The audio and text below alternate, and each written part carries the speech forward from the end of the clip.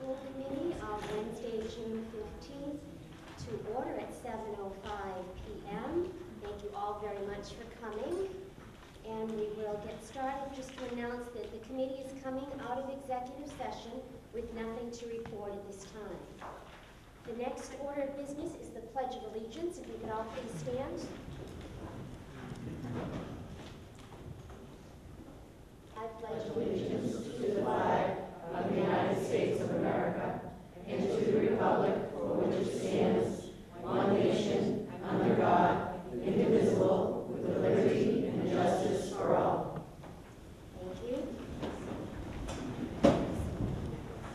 If at any point there's anyone who can't hear, just raise your hand and we'll try to speak a little louder. Next is the approval of minutes. We have the minutes of the May 25th School Committee meeting. Do we have a motion to approve? So moved. Second.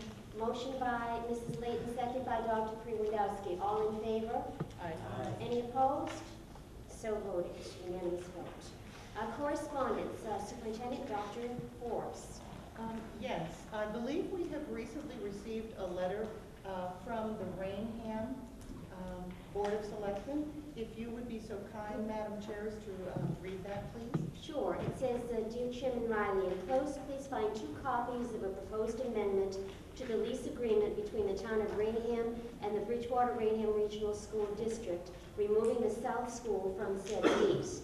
In light of the district's vote to return the school to us, and at the request of the Board of Selectmen, Town Council Mark Antine drew up the proposed amendment, which simply removes the South School from the list of buildings, leased to the district by the town. The amendment has been signed by the board. If it needs your approval, please sign both copies and return one of them to us. Thank you. Very truly yours, Randall A. Buckner, Town Administrator. And Dr. Forbes? We did have a vote at last month's meeting, and so the chair has been duly authorized to sign that, so I believe that we'll be able to send a copy of that back to the town administrator, Frank. Thank you very much. Thank you. On the agenda, I've listed year-end highlights.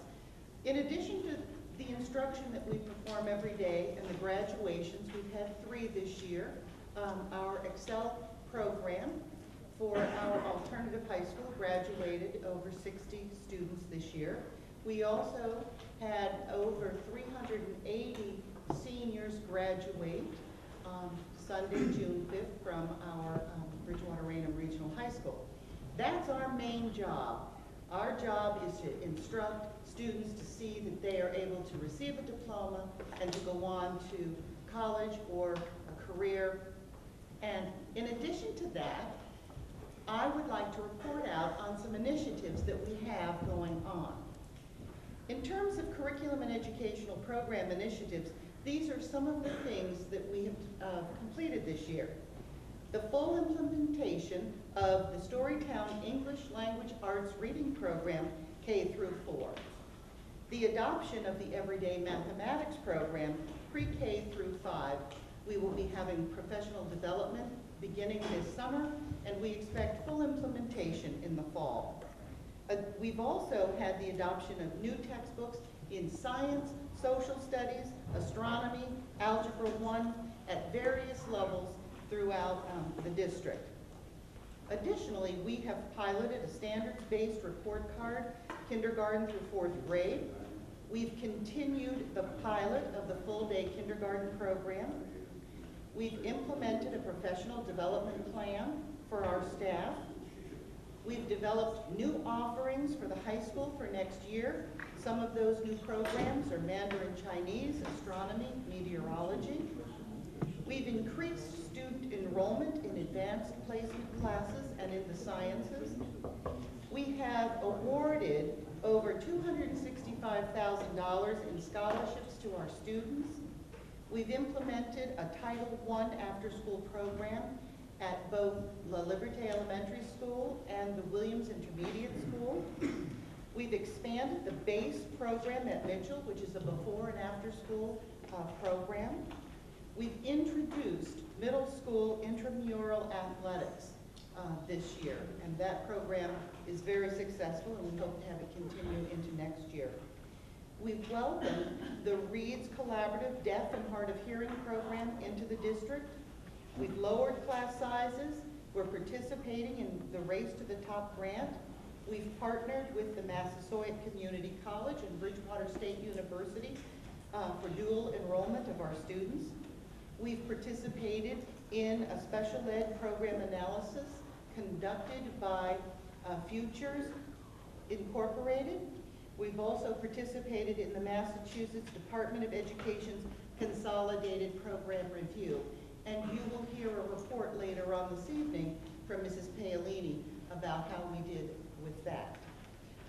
Administrative initiatives that have occurred this year.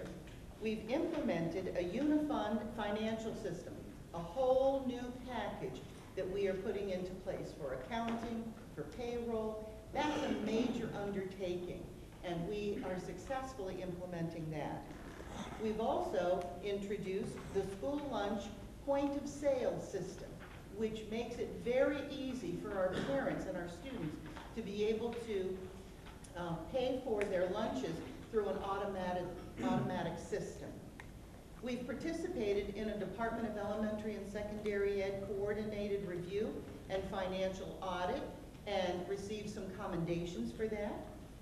We have been awarded over $3.5 million in various grants above and beyond the operational budget. Our facilities initiatives this year have included the high school track being resurfaced along with the help of the Friends of VR. Photovoltaic panels have been installed at the high school. We've installed a 25-foot high fence at the baseball field to protect our students and the neighbors. Lightning rods are being installed on this high school. We've installed 2 new physical fitness centers, one at Bridgewater Middle School and one at the Raynham Middle School. We've developed a 10-year capital improvement plan, and we've shared those plans with our member towns. We've developed a preventative maintenance plan. As far as communications and public relations initiatives, Chairman Riley and I co-host the Bridgewater-Raynham Connections television program, highlighting what's going on in our schools. And I would invite you to turn to that. You'll see a lot of great things going on in our schools. And we have another one coming up, I believe, pretty soon. Thank you, Chairman Riley, for that. We also will be launching a new website this summer. If you go on the web and look at our front page or our cover page, it's not as user-friendly and as inviting or welcoming as we would like it to be. We want it more user-friendly, and so we are putting that into place this summer. And we're also changing and implementing a new mass communication system. We will be going with a program called Connect Ed, and so we're excited about that. Those are some of the things that we have been busy working on and implementing this year, in addition to the fine job that our staff does every day with instructing our children. So I did want to notify the committee and the audience of the types of initiatives that we have going on. I know this is a partial list. I apologize if there's anyone here in the audience who's doing something really great and I forgot to mention it, but we do have a lot going on. We're making a lot of progress. And I'm very proud and honored to be the superintendent in a district that is this forward moving. So thank you. Thank you, Dr. Forbes, and thank you for that report. Obviously, a lot of really good accomplishments this year. And we want to thank you, all the administrators and the staff, the teachers, and the supporting staff for making that possible. Thank you. Any comments from any members of the committee? Next in correspondence? We have the anti-bullying program, but we are having some technical difficulties right now. So, are we all set? We are good to go. Thank you. I didn't see Mr. Dubois back there. Yes, we will need to move.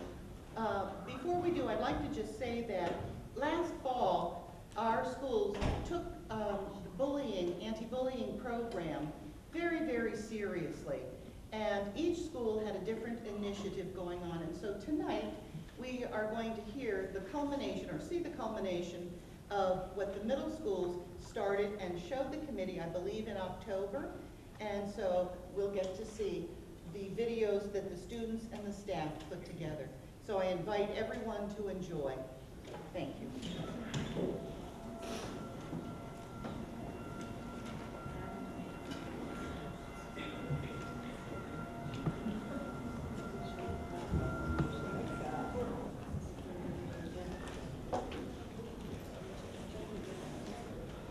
Mr. Dubois, are we beginning with Bridgewater? Would you like to? Yes. Mr. Swenson? I was looking for a win. Mr. Swenson and Ms. Bastoni, would you please come up and give it a brief introduction to the movie?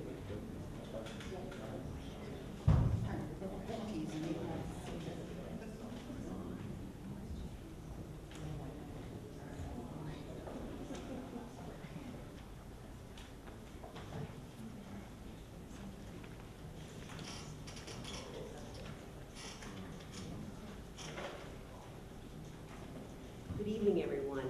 Very excited to be here to show you the culmination of our anti-bullying program for the 2010-2011 school year. But before I begin, I really want to publicly thank guidance counselors Deirdre Sanchez and Terry O'Brien, who just dove right in and helped me invent, create, and sustain a very viable program. And I really want to heartfelt thanks to Mr. Derek Swenson, who has supported our efforts every step of the way. In fact, he was so helpful that he was even willing to pose for pictures and sing a little tune or two for our video. Very quickly, back in the fall when our anti-bullying task force was formed, I was really skeptical because it's really hard to tell what middle school kids are going to think is cool and what they're going to think is very not cool. And I was really surprised and very pleased when 35 students came forward and to support our efforts in creating a safe environment for Bridgewater Middle School for everyone. And so what we've done is we have such a large number of groups that we split them into 3 committees: activities and awareness. And I just want to take 2 seconds to show off some of Mrs. O'Brien's committee's work. She put together pamphlets, and these will be distributed to all parents at orientation next fall. And this is the ABCs of bullying for students and parents, and inside it has tips for victims, bystanders, bullies, and parents. And every page has resources you can go to supplement what booklet has, and it's just chock full of information. So these will be going out to all the parents. Deirdre Sanchez ran a committee called the Publicity Committee, and she has been working on this brochure that says everything that Bridgewater Middle School has done in an attempt to stop bullying, and these will be distributed to students and parents at orientation, and we're trying to get more students involved, and this year we're really going to try to get parents involved. So I wanted to share those 2 things. And I think the thing I want to share the most is how great these kids were. I had more fun working with these 35 students, and my little committee was a production committee. I had 15 students. It was a phenomenal experience. Their energy, their drive, their commitment, every week they showed up. All I had to do was give them candy and they were there. And they really, their ideas were so fresh and so enthusiastic, and they were willing to really stand out in the school and become role models. So I really want to thank everyone on the anti-bullying task force for Bridgewater Middle School, for the students, and they've done a wonderful job. The movie will speak for itself. I will not go on any longer. I know we have a long agenda, but I just want to thank Mrs. O'Brien and Mrs. Sanchez once again. Thank you.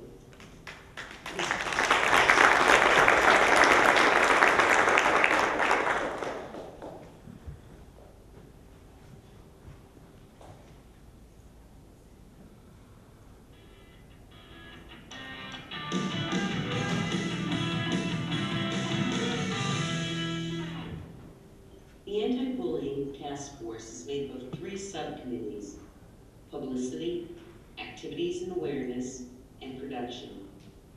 Together, this team of 30 students work together to help improve our overall school climate. The Publicity Committee is organized through the efforts of guidance counselor Deirdre Sanchez. As a member of the Publicity Committee, I'm responsible for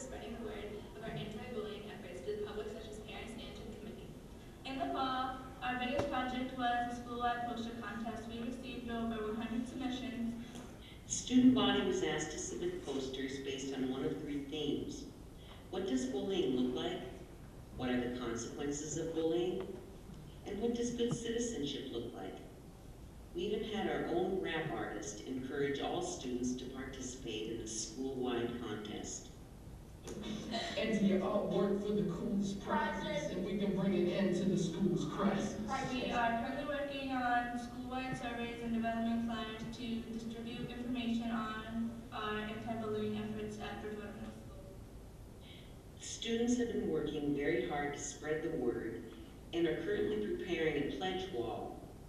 Here, each member of the student body will sign their name to show their commitment to creating a positive school climate for everyone. EMS! Bullying must stop!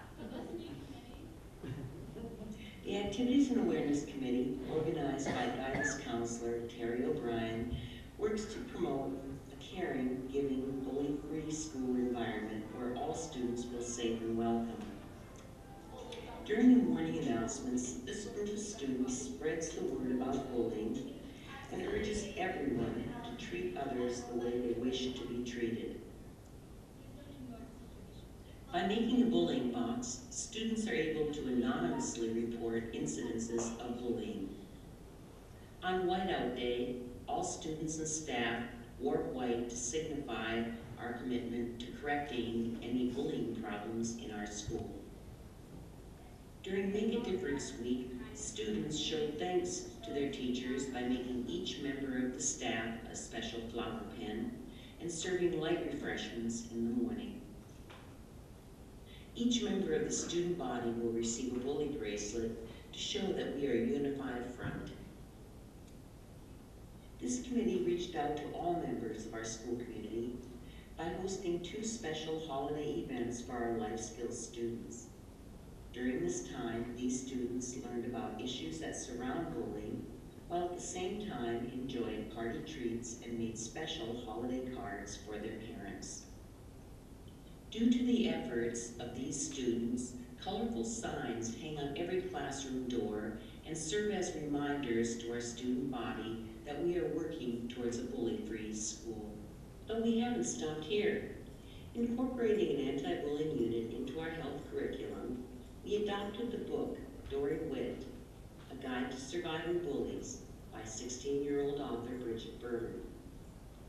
Health teachers Mrs. Zaridi and Mrs. Hughes used themes from Bridget's book to teach students about gossip, rumors, verbal bullying, cliques, peer pressure, cyberbullying, and the damaging effect it has on the self-esteem of the victim. When the entire student body had finished reading Dory Witt, we had the distinct pleasure of hosting the young author herself. Bridget Berman, once a victim of bullying, now speaks to students nationwide about her experiences. The table where I usually sat was full, and I went to go sit down, and my friends turned away. Apparently there was no room for me. It's painful, it hurts when it's your own best friends. If you're watching the bullying happen, you're just as much part of the bullying as the bullied. And speak up for each other. Her powerful words and messages held the attention of 600 students as they learned the value of empathy and human kindness. Together we can be bullied. And if you don't know, now you know. And now for our featured presentation.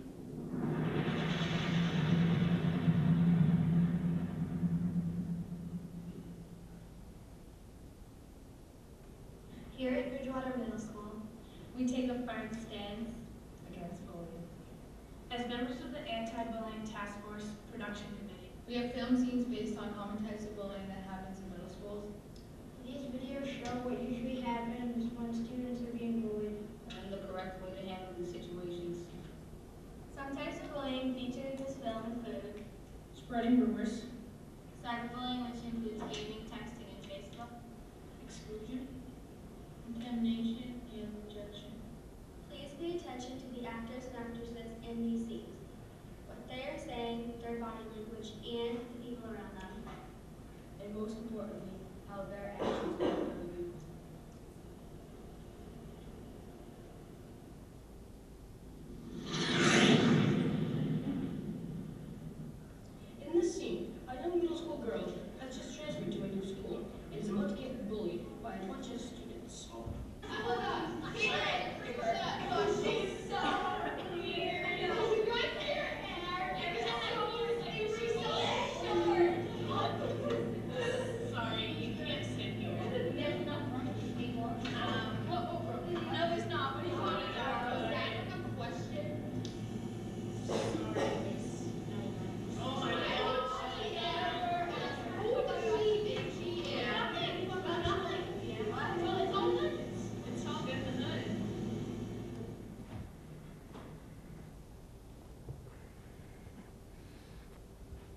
injection, it hurts.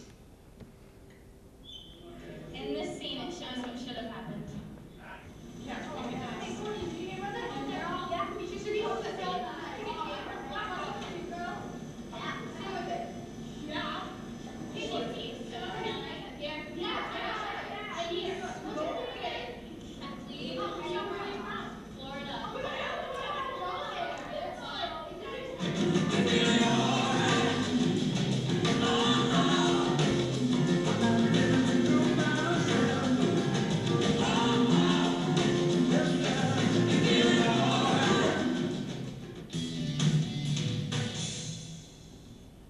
Did you notice that as you get older, rumors get worse and more hurtful?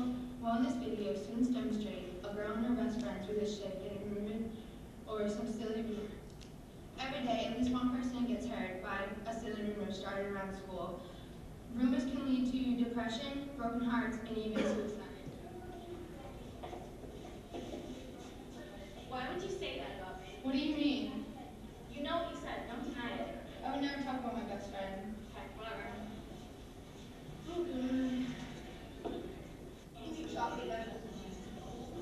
Teresa just told me that Lily called me ugly. So stupid. I was not right.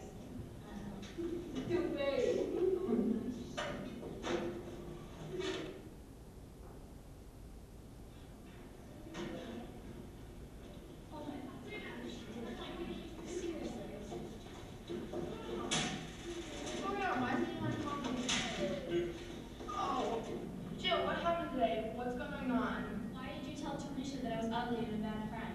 I would never say that about my best friend. That's what's going around school, so you must have. Who are you going to believe? Some silly rumor or your best friend? Whatever, bye.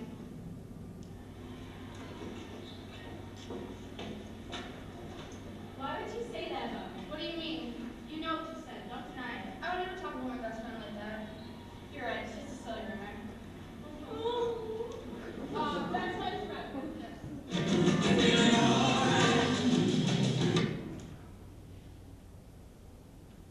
Thank you.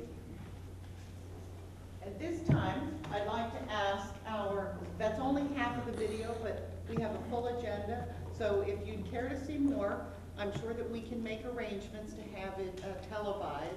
I'll have to speak to Chairman Riley. I would like to see if we could move forward with the Raynham Middle School video. Mr. Thompson, if you and your folks would come down, please. And thank you to Bridgewater Middle School.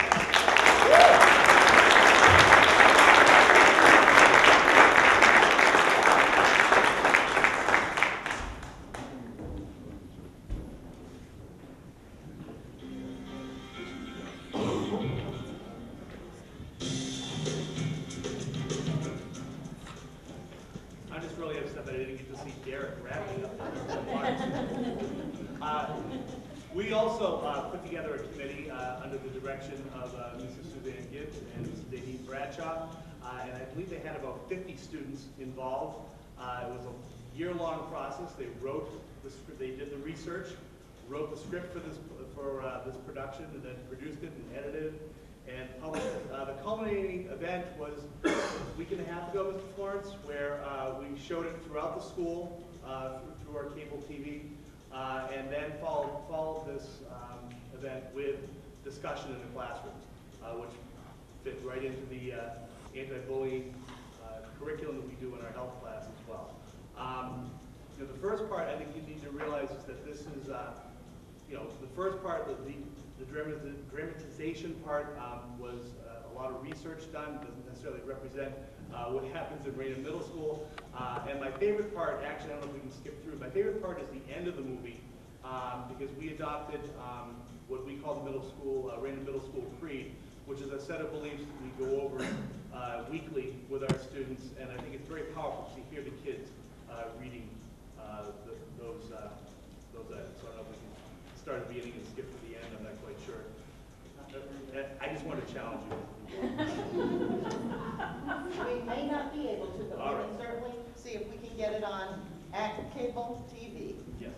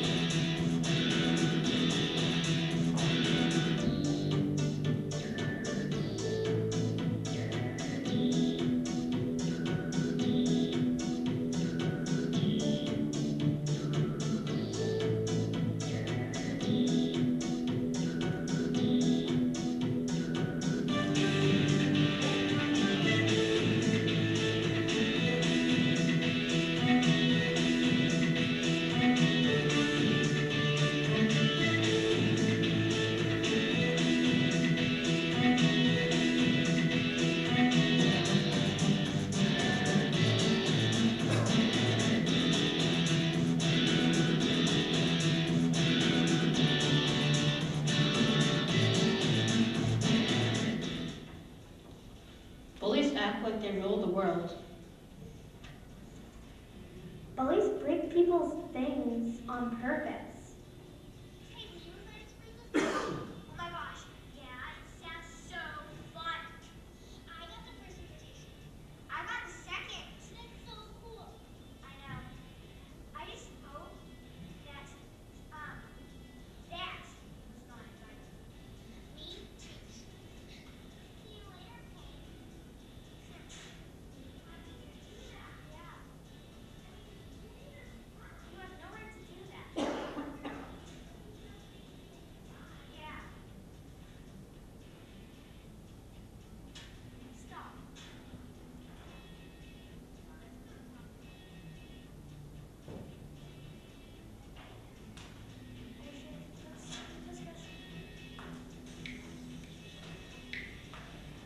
Bullies touch people in rude or aggressive ways.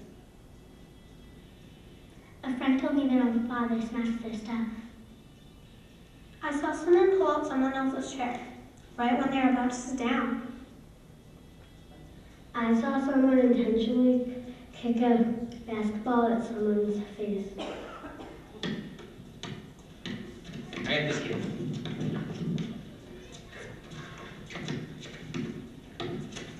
Come on, man. What's your problem? Bag, did mama teach you to play basketball like that? What the hell is that? Get out of here, kid. Kid.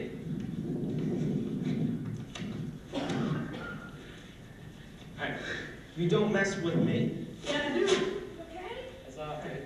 Hey, this is none of your problem. You don't have to be mean to him. This is none of your business. Hey. I know someone who ended up getting punched themselves because they told the bully to stop punching their friend. The other day, someone told me they got pushed so hard by their brother, they ended up in the hospital with broken bones.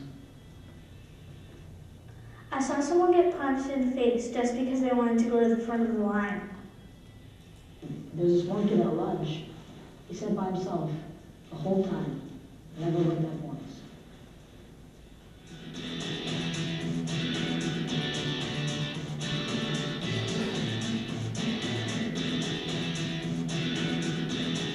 I saw someone get stabbed with a pencil. Bullies make racist or sexist comments. Bullies gossip. Boys get us all wet. Yeah. Especially when they're new nails. I know. Here, you can go first today. Oh, thanks. Well, why don't you go first? Okay, then. I will stick today.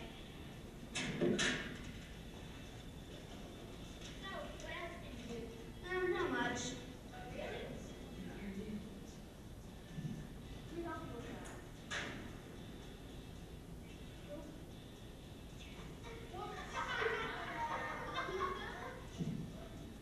What's your problem? Bullies fly.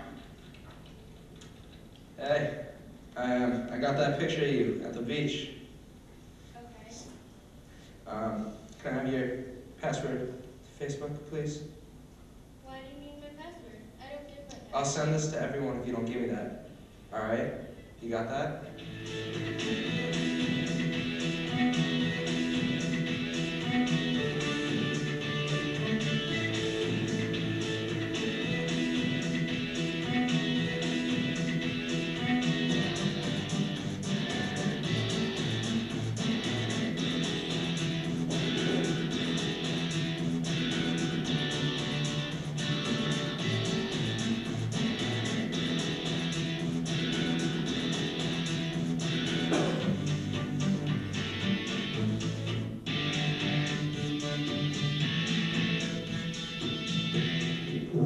Shut up! Well, I bet you couldn't do any better. They swore at me.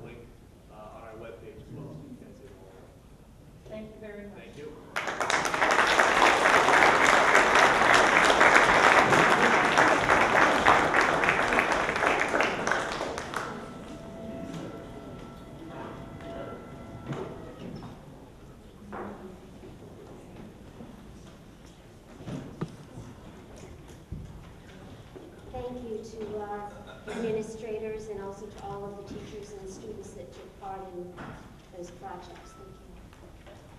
Thank you. Forbes, continuing with correspondence. Yes, we had a presentation scheduled this evening from our special ed PACT group. However, Mr. Benjamin, the president, has requested that it be taken off this evening and put on a future school committee agenda. Thank you. I have one other letter from the school committee.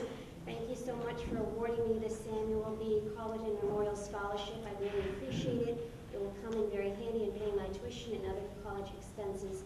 I am attending Northeastern University in the fall and in a 6-year bachelor's doctorate physical therapy program. Without sponsors like you, I might not be able to pursue my dreams, and it's signed sincerely, Ryan Newton. As you mentioned earlier, Dr. Forbes was so fortunate with so many scholarships and so many people in the community that either sponsor scholarships or contribute to them.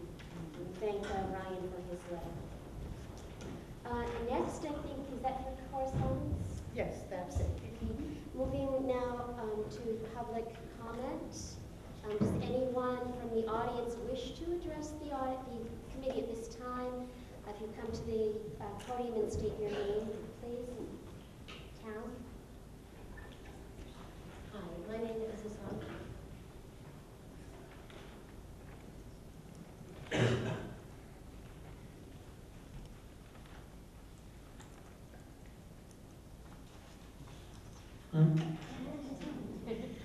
Good evening. My name is Dory McLucas, and I live in Bridgewater.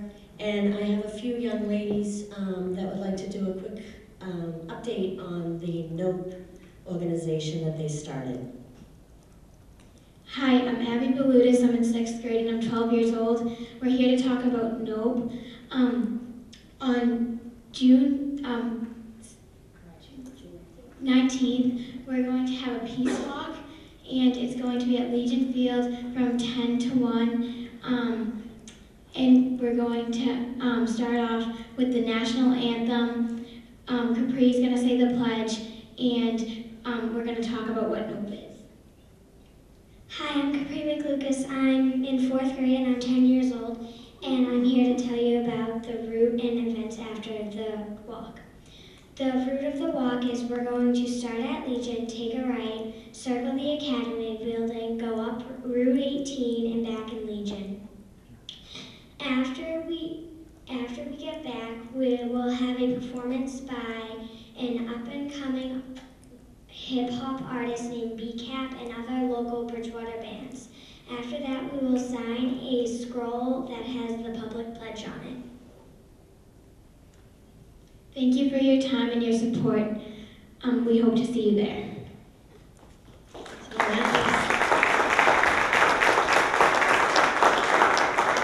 I just wanted to make one comment that today 4,000 notices were distributed K through 8 through the BR school district, and everybody should be looking for them from their children's backpacks or from their hands. So if you don't get one, please ask them about it, because I know how it goes with notices. And thank you for allowing us to update you. And I think we have, we'd like to distribute some of the NOPE bracelets to the committee. Capri, go ahead, they're in a rush. And this is Kat McLucas. Great job.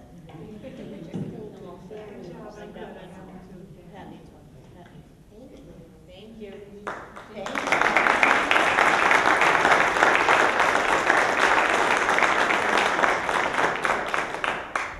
Very much, Mrs. McLucas and Team NOPE. Great job, and hopefully you'll get a super great turnout. And super great weather. Super great weather, yes. Thank you. Would anyone else like to address the committee? Yeah, I would for a second. Dr. Newman?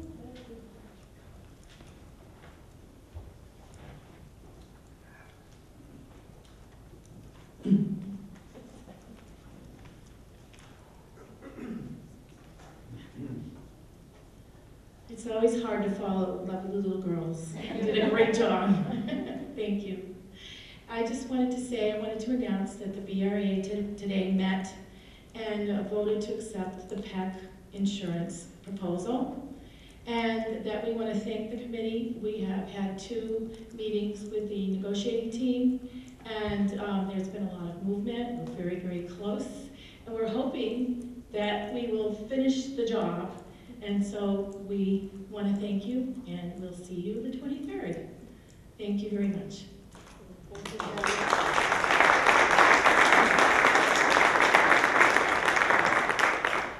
Mrs. Layton, do you want to? Just to follow up on that, the PEC or the PEC, as Dr. Newman just referenced, is the Public Employee Committee. And as of today, the Public Employee Committee and the school district have come to an agreement for insurance for the fiscal year 12. This agreement will be in effect for 1 year. It will save both the district and the employees a substantial amount of money. I'd like to thank all of the members of the Public Employee Committee for their efforts and hard work. Thank you, Mrs. Layton. Thank you, and Mr. Donahue, who serves on that committee with you, and everyone that was involved in that. Thank you very much. Thank you.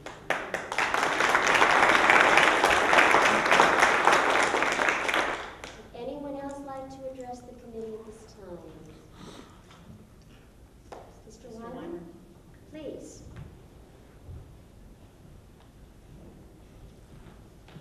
Chair recognizes Peter Wyman.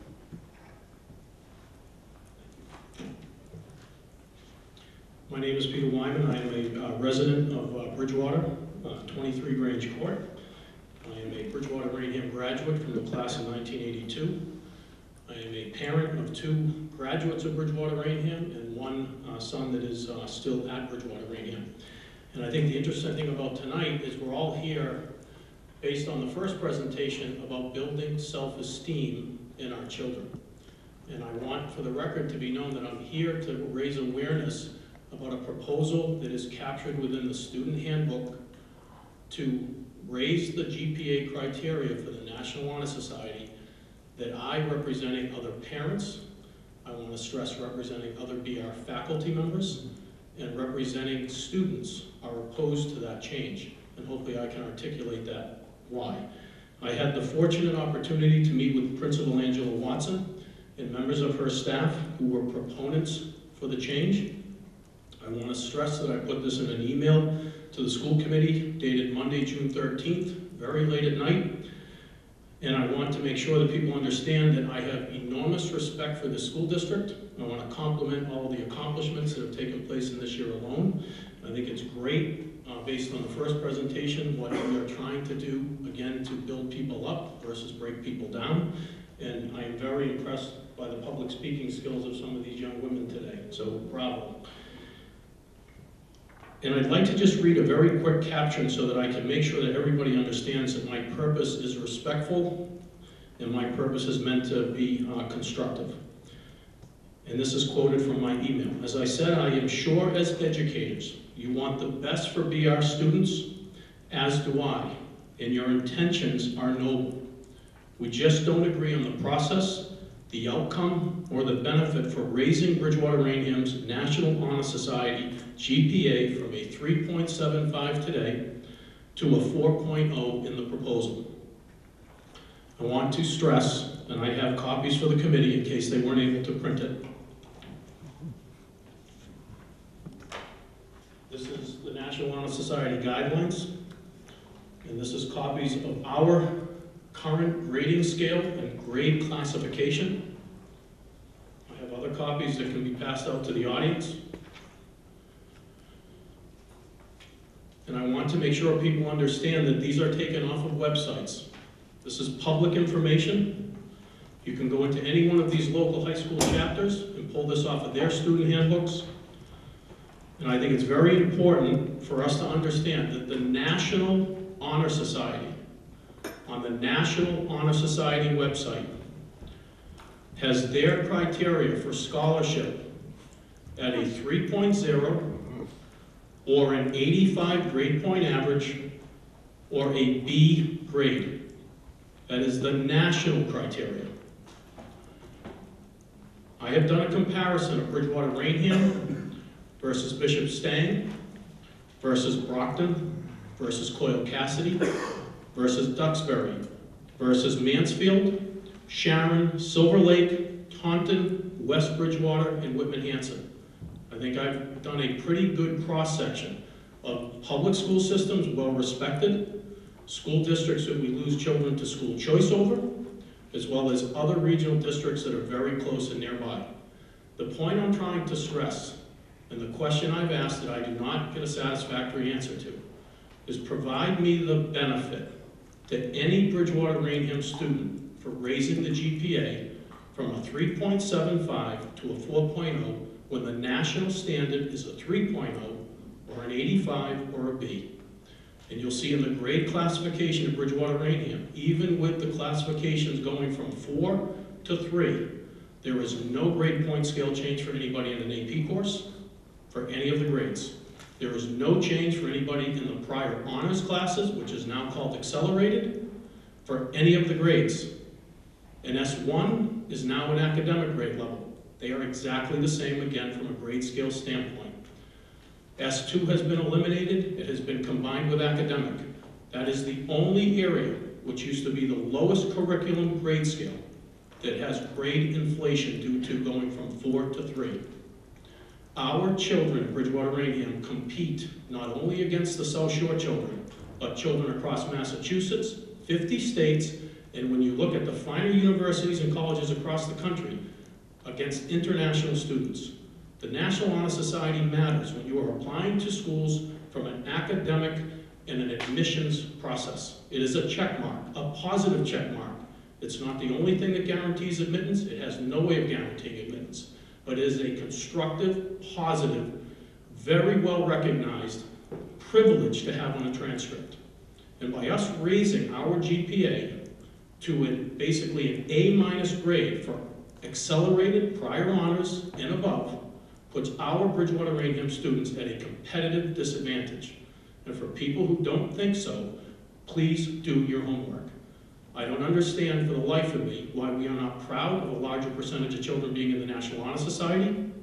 I will read you a quote from this is, can quotas or percentages be used to limit chapter size? This is within, again, the website. The answer is no. No to percentages, quotas, as a way to restrict admittance into the National Honor Society. As stated in the handbook, quotas or percentages may not be set to limit membership or chapter size. It is, if determined that the size of the chapter is unworkable, then the cumulative grade point average or other standards can be raised. Historical note, in the early history of the NHS, quotas in the form of percentages of grade level populations did exist in the selection criteria. These guidelines were ruled as fundamentally unfair, and decisions made by the National Council, the governing body for the honor societies, and thus no longer are valid and acceptable guidelines for chapter selection procedures. I ask you again, and I ask the committee, why would we put our Bridgewater-Raynham students at a competitive disadvantage when applying to colleges? And why should we be focused about too many people gaining entrance when a 3.75 and our grade scale is a B+, significantly higher than the national standard? And I will remind the audience who might not see this, Bishop Stang is a 3.65, Brockton is a 3.55, Coyle Cassidy is a 3.0, Duxbury 3.25, Mansfield is an 88 grade. Sharon is a 5.3 on a 6.3 scale. Silver Lake, 3.7 on a 5.3 scale. Taunton, 3.5 on a 5.5 scale. West Bridgewater, it is a grade of an 87. Whitman-Hanson, 3.5 on a 4.3 scale. All of these, if you look at their handbooks and you look at their grade classifications, equate to either a B or a B+. And with that, I hope you respectfully consider my concerns and many of the other parents who, unfortunately, due to the cheerleading celebration and banquet tonight, which is another example of great Bridgewater-Raynham, results, and the wrestling banquet tonight, again, another example of great results. These things have to be taken into account. And I lastly want to remind you, I have talked to 3 separate school districts. The other criteria, which is tremendously important, is citizenship leadership, and character. Those school districts are focused more around those criteria than focusing on raising their scholastic level. And I think after the announcements and after the presentations we saw today on bullying, we should be far more concerned about those criteria as developing the whole student in our national society than the academic grade point average. And I appreciate your time tonight. Thank you.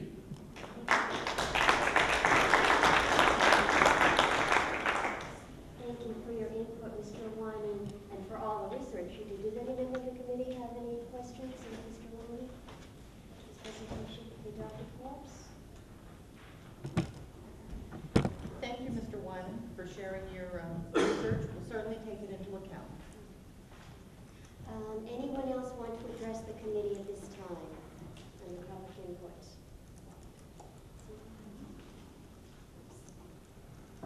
If so, just please come to the podium. No? Okay. We weren't sure. You stood up.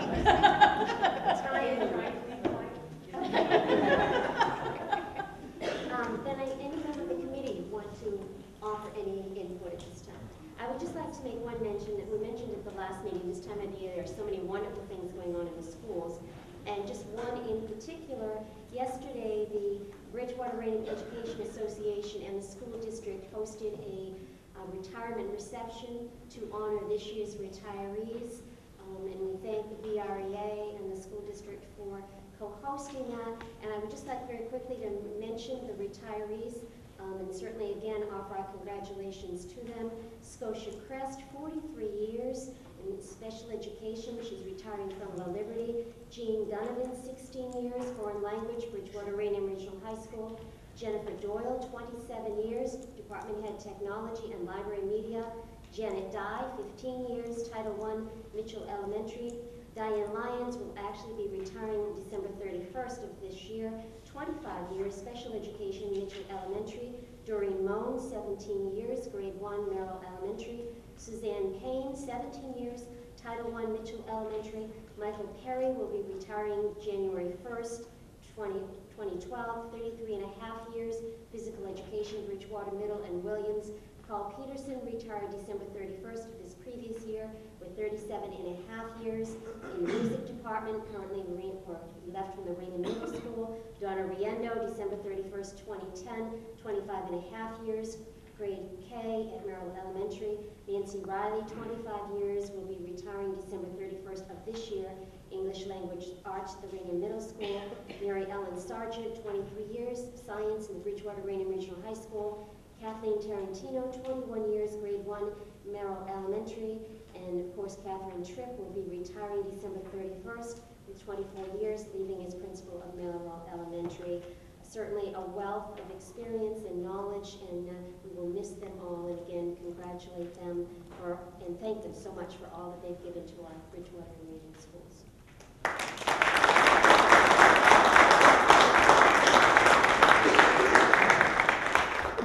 Continuing with the meeting, educational reports. Dr. Forbes, first we have English Language Arts textbooks adoption. Yes, I'd like to ask Mr. Swenson to come forward to explain to the committee.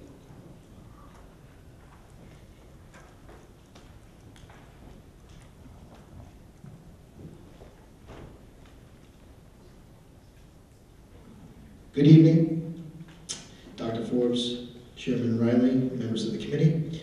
Throughout this past school year, I've had the opportunity to work with the Bridgewater-Raynham Regional School District's grades 5 through 8 ELA teachers. They are a phenomenal bunch of dedicated professionals, and I would like to thank them for their efforts all year long. Our primary focus this year was to be proactive in preparing for the transition and implementation of the 5 through 8 ELA Common Core standards. During our morning session of our March Professional Development Day, we had the opportunity to meet with Geraldine Benedict, who presented an outstanding PowerPoint presentation that highlighted the various changes in the ELA Common Core standards in comparison to our existing Massachusetts State Frameworks curriculum. We then took that incredibly valuable information into the afternoon session and began making the necessary adjustments to our current curriculum maps and made the changes based upon the Common Core changes. We then examined those maps and began creating a resource list of instructional materials that we would need to effectively deliver the new curriculum. The most evident needs in our resource needs list was that of reading anthologies at both the 5th and 6th grade level. We presently do not have a collective reading series at those grade levels.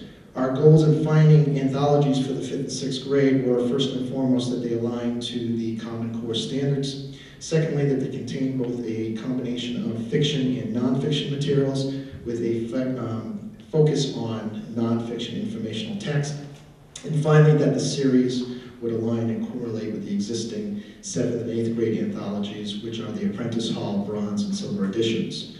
We reached out to the Pearson Apprentice Hall Publishing Company back in May, and the 5th and 6th grade teachers attended a presentation at that time that was presented by Mrs. Nicole Franks, who's a representative from Pearson. She presented the Reading Street anthology series to our 5th grade teachers. The 6th grade teachers were provided with a 6th grade Common Core anthology by the representative, Mr. Jack Ahern.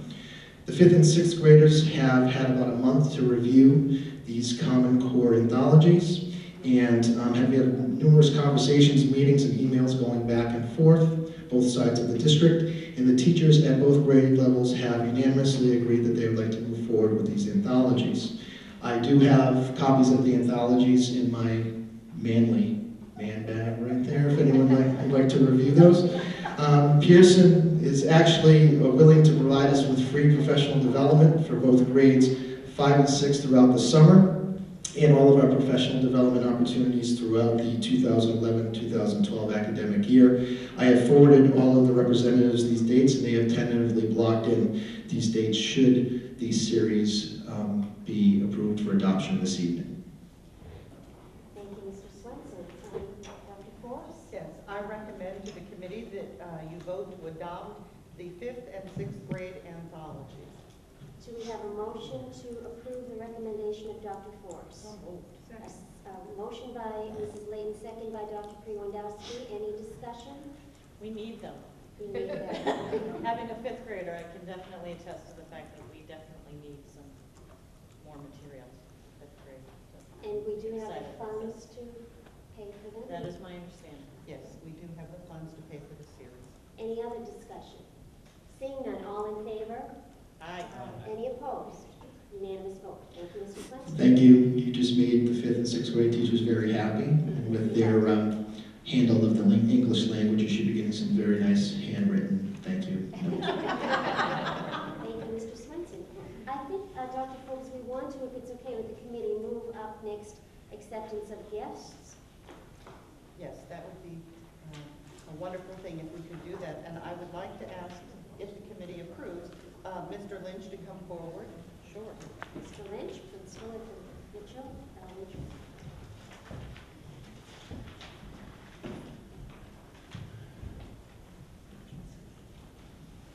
Good evening, Chairman Riley, members of the school committee, Dr. Forbes, members of Central Office Administration, and audience members. My name is Brian Lynch. I'm principal of the George Mitchell Elementary School, and I'm here on a special mission tonight to propose the acceptance of a gift. Not only a gift, but it's an endowment. And a lot of times when we talk about endowments, we're talking about people that are no longer with us. But tonight we have the Mel and Paula Shea Children's Endowment and Charitable Trust.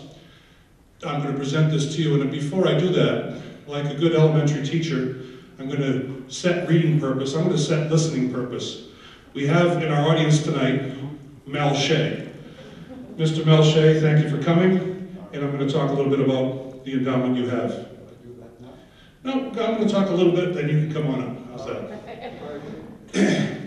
I sent a memo to the superintendent describing this endowment. It is called the Mel and Paula Shea Children's Endowment and Charitable Trust, and I'd like to introduce it to you tonight.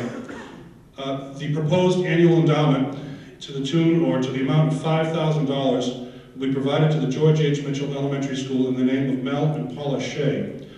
As the preamble of the grant document states, the trust was established in the memory of Paula Shea, who was a resident of Bridgewater and a lifelong teacher for some 50 years.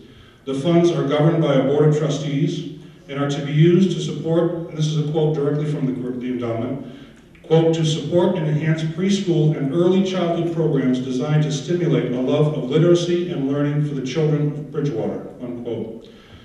The aforementioned Board of Trustees has enthusiastically supported the utilization of the funds designated for the Mitchell School for the use in our after-school enrichment program. More specifically, the monies will be used to provide low-cost and no-cost enrollment options for our Mitchell students and families in program offerings designed to stimulate a love of literacy and learning. It gives me great pleasure to introduce to you tonight Mel Shea, who has sat with a committee of people, including Evie Galutis, who was in the audience. Evie, you still out there? There, Evie's out there. Who was a good friend of Mel's. Mel sat down with us. And Diane Power, who's the director of the Bridgewater After School Enrichment Program. We've sat down on a number of occasions to talk about how this sort of rolls out. But we are very proud, and I propose the acceptance of the gift to you. But before that, I would like Mel Shea to come up and say a couple of words, if you would, Mel.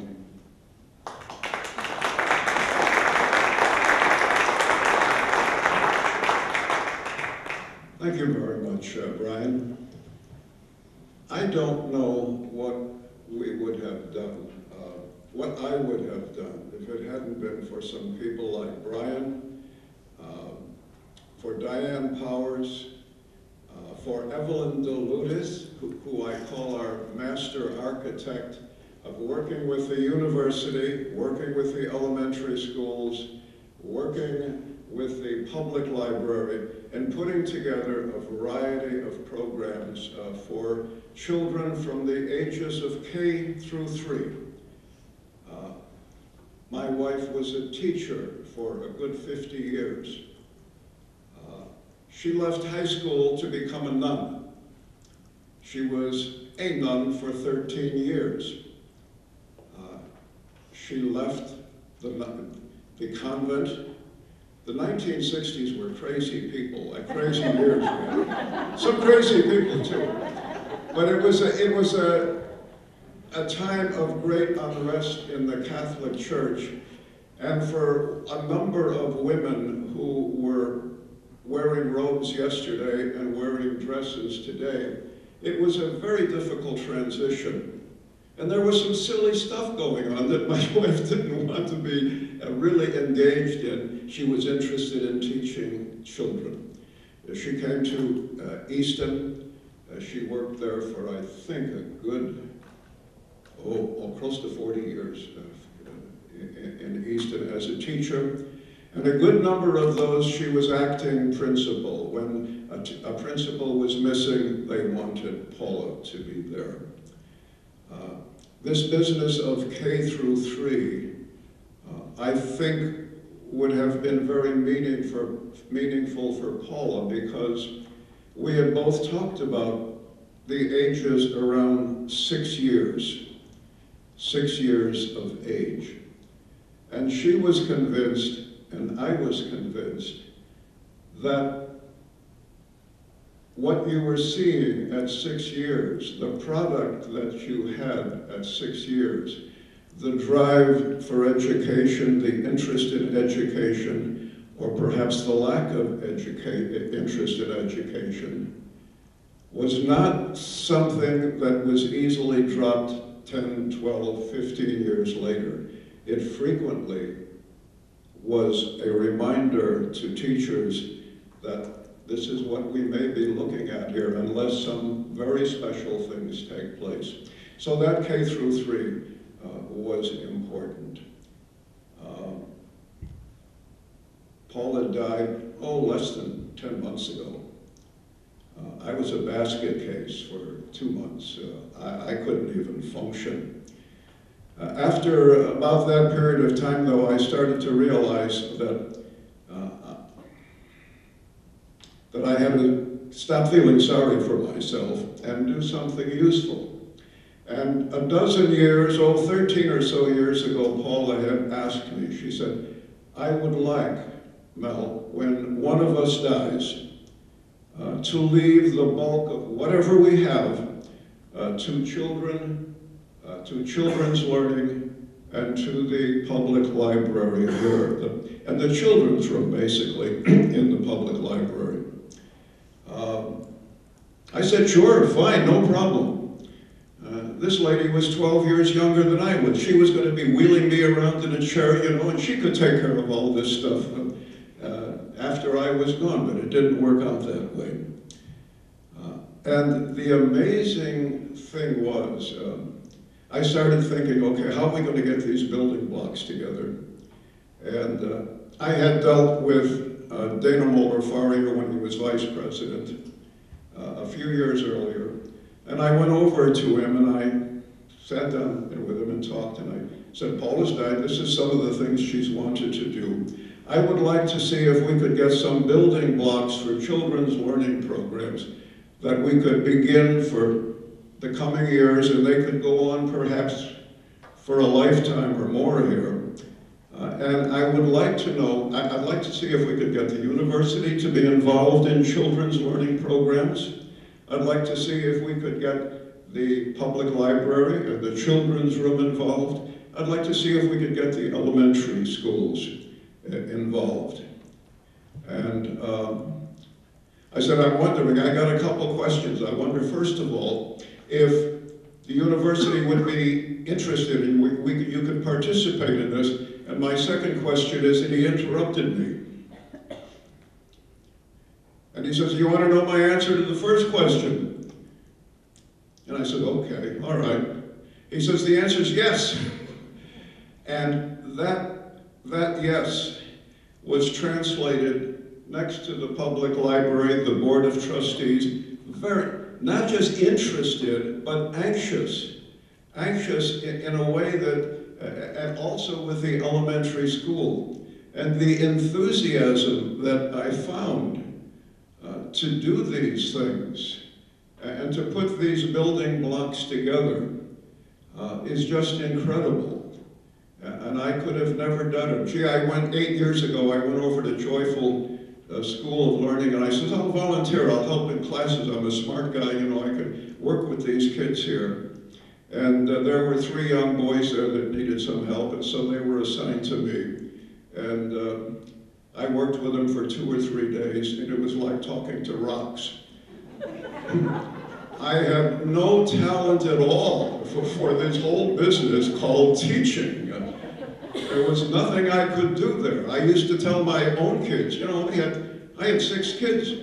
And I'd say, oh, you want to get out this Saturday, you know, you want a couple bucks to spend? Fine, here's a to-do list. When you're through with the to-do list, you know, show it to me, and we'll see what we can do. It always worked. I thought that's the way things worked, you know, and none of that seemed to work in the school system. There's other talents, obviously, that are required here.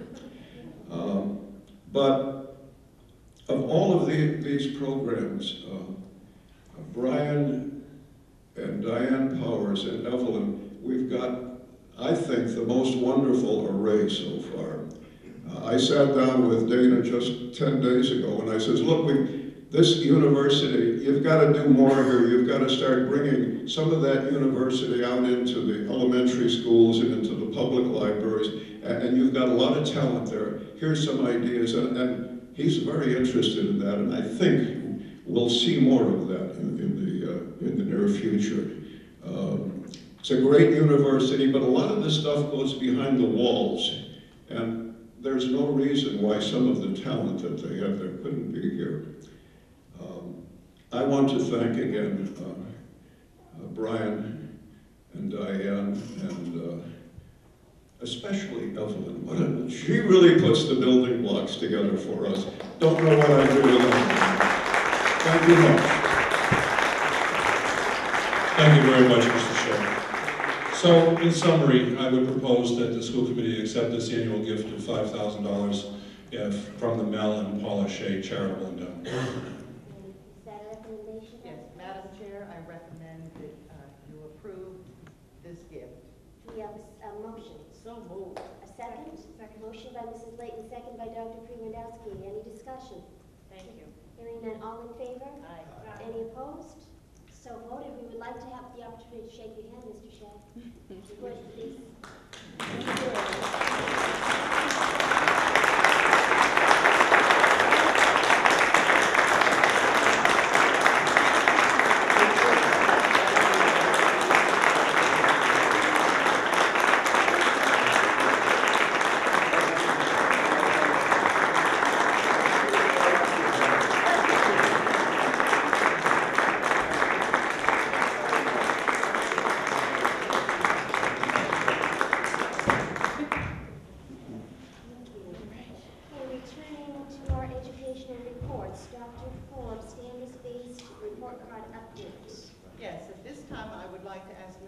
Conder come forward to give us a report.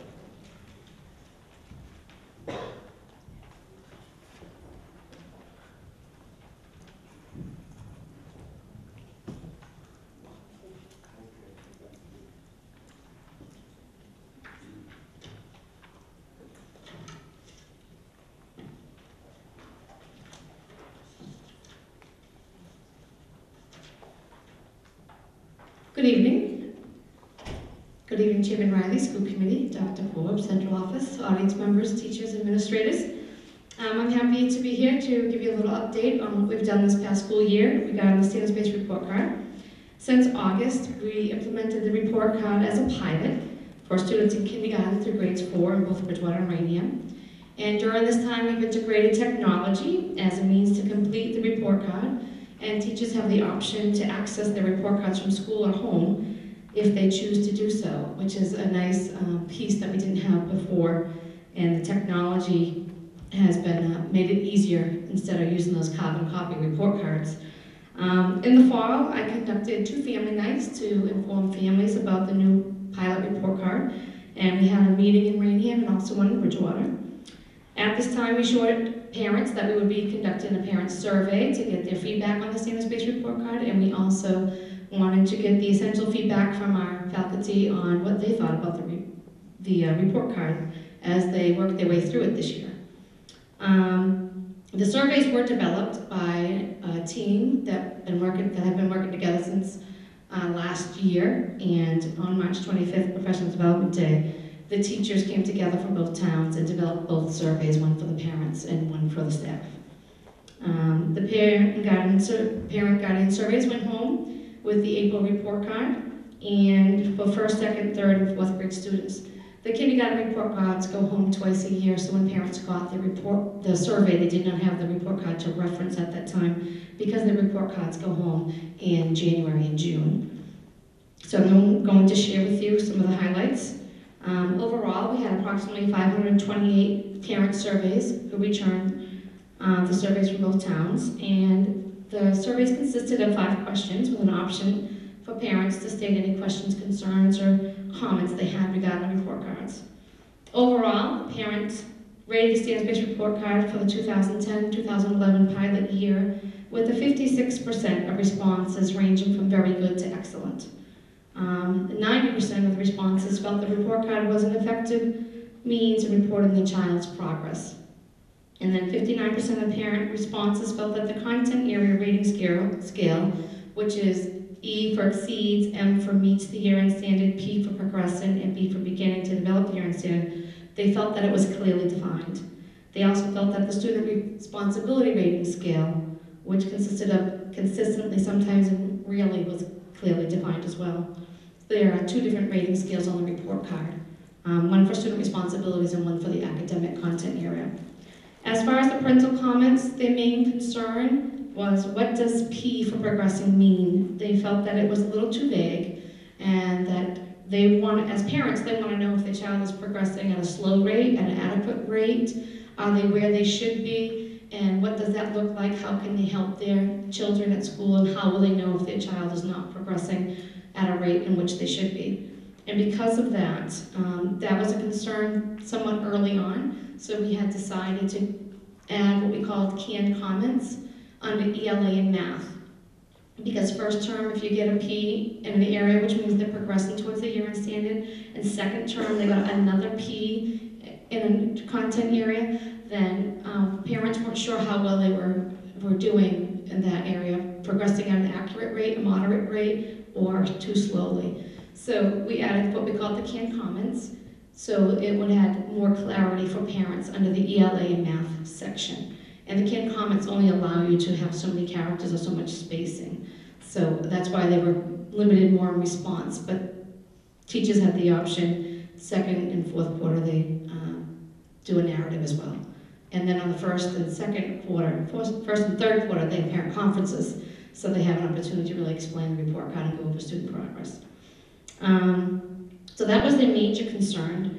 And some of the positive feedback we received on the surveys was they really thought it was a good way to communicate child's progress. They really liked that the report card was showing progress towards the year-end goal versus hard grades. And they like that we are comparing the child to the standard and not to the peers within the classroom. And they like the categories and descriptions, and teacher comments and conferences really meant the most to them and their child. As far as the faculty standards-based report card survey, we did have 47 teacher surveys completed as late as June 10th. Overall, 89% of the teachers rated the standards-based report card in the range of fair to excellent, with 79% agreeing that the report card was effective in communicating progress. But 64% of teachers were not satisfied with the content area rating scale, as they agreed with the parents that the P for progressing needs to be made more clear. And 16 of the 47 teachers made suggestions, and the majority of them agreed that the P for progressing is too vague as well. And they would like clarity, and that's something we'll be working on this summer. 55% of teachers agreed that the current student responsibility scale 1, 2, and 3 needs to be changed. It was consistently, usually, and rarely. I think it was with a 3. And what they're looking for really is 1 through 4, 1, 2, 3, 4, because we wanted to put consistently, consistently, usually, sometimes, really. They prefer those 4 categories, because as we were going through the report card first term, they really realized that it's not just sometimes or consistently, there is a difference between, and usually needs to be added. So I'm sure that will take place this summer. Summary of teacher comments included, we need a better way to distinguish between the higher end and lower end of P progressing in the rating scale, as I just mentioned. We need to revise some of the canned comments or give more options, and that will depend on space on the report card and in the computer system. Change the student responsibility scale to 4 categories, which I just explained. And there continues to be a need for creating common assessments that are consistent for each grade in each town, which the district is currently working on. And we need to explore the idea of trimesters. This will be discussed over the summer, and a recommendation will be made in August of this year. The report cards and the standards have a lot more areas for teachers to report out on. And also, the changes that have been made or will be made. Last term, teachers did receive a copy of the actual report card, and that was to verify their grades. What they were getting before that was a printout with all the codes, the student grades, and they had to cross-reference the codes to the report card, and it was very cumbersome with all the information that was on it. And Jen Doyle was an integral part of making sure the technology piece took place, and she was able to find a way to make it that the actual report card, the verification forms, was the actual report card they were seeing. So if there were any mistakes on it, the teachers have a couple-day windows to make those corrections, and the secretaries can print them out in time enough for them to be copied and put in the envelopes to go home. And then we will be changing the social responsibility scale from the 3 ratings to the 4 ratings. And overall, the teachers love the use of the technology and having consistent report cards across each town, and parents also agreed to that as well in the surveys. The consistency in reporting out through each grade level will also be easier for parents to understand from year to year, because now we have report cards that are very similar from each town and each grade. Moving forward, I'll be meeting with a core group of teachers for a couple days this July to address the concerns regarding the report cards from the parents' perspective and the teachers. During these 2 days, we will review the surveys. There will be changes made to both rating scales. We will continue to align the standards on the report card to the new Common Core standards that are being implemented. On March 25th, the Professional Development Day, teachers began some of that work and changing the report card standards in math. We still need to fine-tune that, and we will be working on the ELA portion of the Common Core that needs to be addressed in the report cards to align to the standards. The changes for the report card will need to be implemented into our computer system, and that will need to take place as soon as possible. And then we need to update and revise any of the pamphlets that reflect any changes. We also need to update our staff and administrators and community members of any of the changes on the report cards. So we have a lot of work to do over the summer and into the fall. Before I finish, I'd like to thank all the teachers for putting their best efforts forward and working through this new report card. It is a pilot year, and the majority of them volunteered to do it. So thank you very much. I know it wasn't an easy task. It was extensive work behind the scenes by them, so thank you very much. They pulled together to create various assessments during the school year. I'd also like to thank Jen Doyle and the tech team, Ken Dubois, Tom Mulcahy, and Tom Tidwell. They did a lot of work training myself and the secretaries and everyone on the technology piece. And in addition, I'd like to thank the secretaries because they had a new role and they had to learn how to input classrooms through the report card process and print them out. And there's another whole piece there, a lot of behind the scenes work that took place in the report cards this year. So that is an update of what has happened so far this year and some feedback. Any questions? Thank you, Mrs. Lieutenant. It sounds like a lot of work has already gone into it, and you're still working on it. Any questions from the committee or comments? Seeing any, Dr. Forbes? I would just like to say that this is a major, major initiative, and I'm very proud of everyone who's worked on it. The quality of the work is excellent. The way we are reporting progress out to families about their students' progress has changed completely. It's very thorough, and I'm getting positive feedback from this. We need to tweak it now, and we'll go into full implementation in the fall. And I want to thank Mrs. Latondra and all of the folks involved for pitching in to make this happen. As you heard her say, it involved almost everyone in the process. So thank you to everyone and to our staff for doing such a wonderful job. Thank you, Dr. Forbes. Thank you, teachers.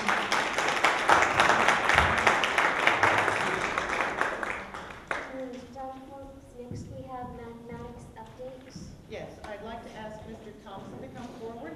And for those of you in the audience, the reason we are having our assistant principals and principals give reports is because this year they have been assigned curriculum responsibilities. In addition to running, operating their own buildings, they also have a district-wide curriculum responsibility. And so I'm very pleased to show off their talents and to have them report out. Mr. Thompson. Thank you. Committee, Dr. Forbes, audience.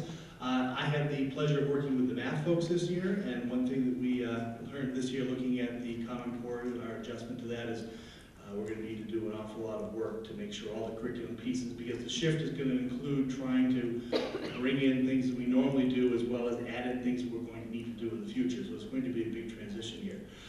With that in mind, and also with keeping in mind that we are going to adopt or have adopted everyday math for next year, the fact that our Connected Math Project CNP books are rather old. I believe we're into the third version of CNP. We still have CNP 1. That it might be time to look at some other products that are out there that have been developed in the last 10 years.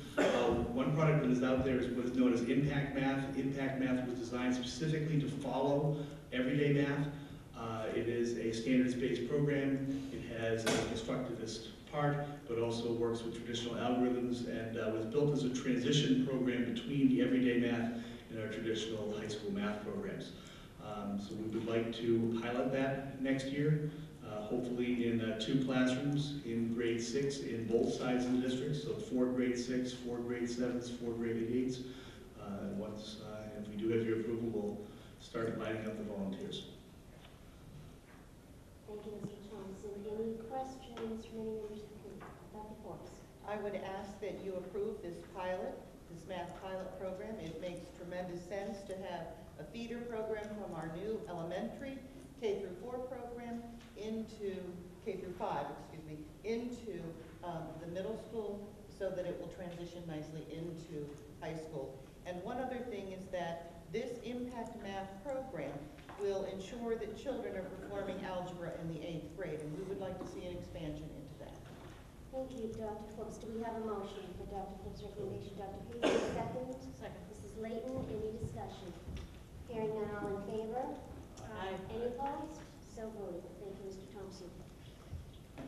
Consolidated program review update, Dr. Forbes. Yes, we have completed participating in a consolidated program review, and Mrs. Paolini is going to explain what that is and how we did on Thank you. Good evening. In your packet, you should have a pamphlet that has the Mass Department of Elementary and Secondary Education. It's about 4 pages, and I'm going to refer to that a little bit in a minute. Just a quick overview for everybody, or for people who aren't familiar with the coordinated program process. As part of the accountability system of the Department of Elementary and Secondary Education, they send out periodically individuals to make sure that the school districts are in compliance with state education requirements. The coordinated program review per se covers 3 areas: the special education area, civil rights, and also English language learners. And each school district is scheduled for a CPR review every 6 years. And there's also a mid-cycle review of special education as a follow-up in 3 years after the CPR review. So we had a review team come out to the district in December, and it's on there December 6th through December 10th. And what the members did is they reviewed many, many components of our district regarding civil rights, special education, and English learners.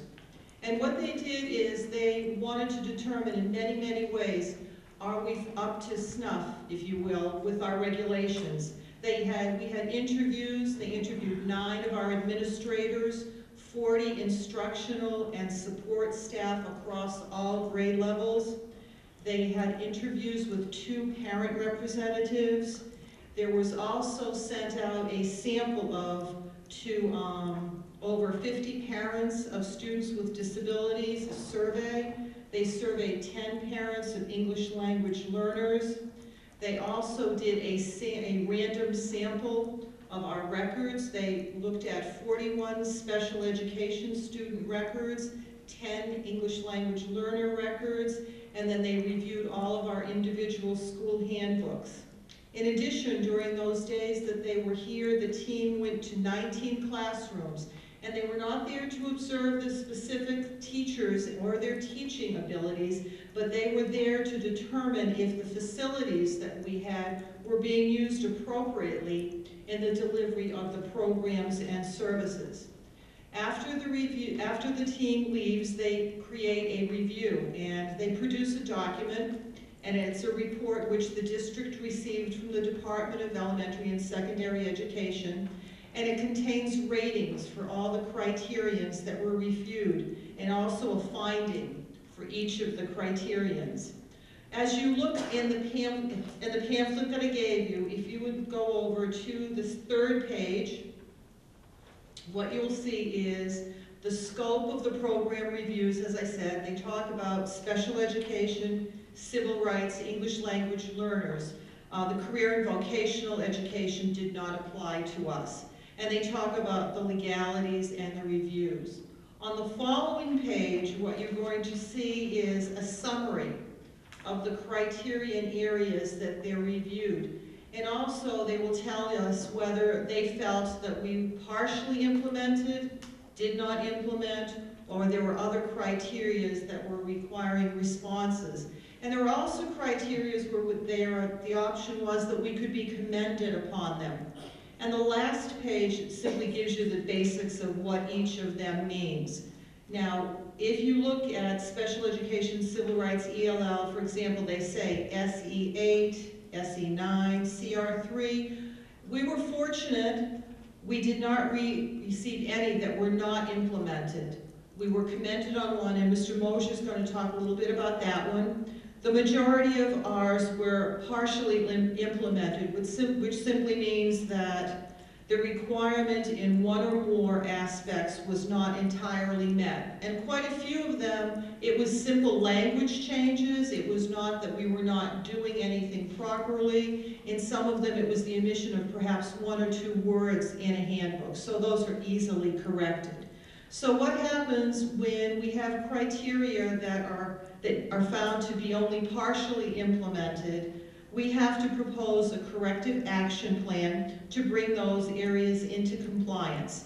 And we have a due date, and we have to produce a corrective action plan. what we are doing in special education regarding the civil rights and the English language learners. We're developing a corrective action plan, which is going to be submitted by June 28th of this year to the Department of Elementary and Secondary Education. And what will happen is they will either approve or disapprove or make comments on our corrective action plan. And once we receive that, which I would guess would be within approximately a month or so, we'll be able to report further to the committee about what the Department of Ed thought about our corrective action plan. But what I'd like to do is I'd like to have Mr. Mosher just talk a little bit about the special ed aspect and particularly the areas we were commended upon. Good evening, thank you. The on-site team that did come down was a panel of 3 people. They did come down and they made specific commendations to the school district in regards to our least restrictive environment settings. In particular, in the area that they made specific mention of is the Bridgewater-Raynham Regional School District and the Reads Collaborative Program, or the Deaf and Hard of Hearing Program, are commended for their efforts in ensuring that students in the program for the deaf and hard of hearing are welcome into the schools and are educated in a least restrictive setting. Students in the program, from preschool through high school, have opportunities for inclusion and attend general education classes with interpreters as appropriate. Staff from Reads Collaborative work closely with the staff from the district to arrange for inclusion classes that meet each student's programmatic needs. Students also participate in school-wide assemblies, school activities, and extracurricular activities and programs. In particular, they did mention that at the Williams Intermediate School, that particular school, it was witnessed by the members of the panel that they utilized a sign of the day. And that happened to be one of the schools that they did witness this. And they in particular mentioned that, the sign of the day, students were observed approaching students from that particular Reads program to learn what that sign of the day is. And for example, if there was, say that the sign of the day is sunny, the students from the Williams would run around and find students of that particular program and learn the sign for the word sunny. And they absolutely love that. And as Ms. Paley said, right now we're in the process of reviewing their report, developing a corrective action plan, and then implementing it, and then following through with that, and showing the data and documentation to support that. Are there any questions from the committee for us? Questions? Hearing none, Dr. Forbes? I have every confidence that our team will put together a comprehensive corrective action plan and that the state will approve it and we will have everything fully implemented. Thank you, Dr. Forbes. Thank you, Mrs. Paolini. Okay, next, Administrative and School Committee reports, fiscal year 2011 budget update, Ms. Lucido.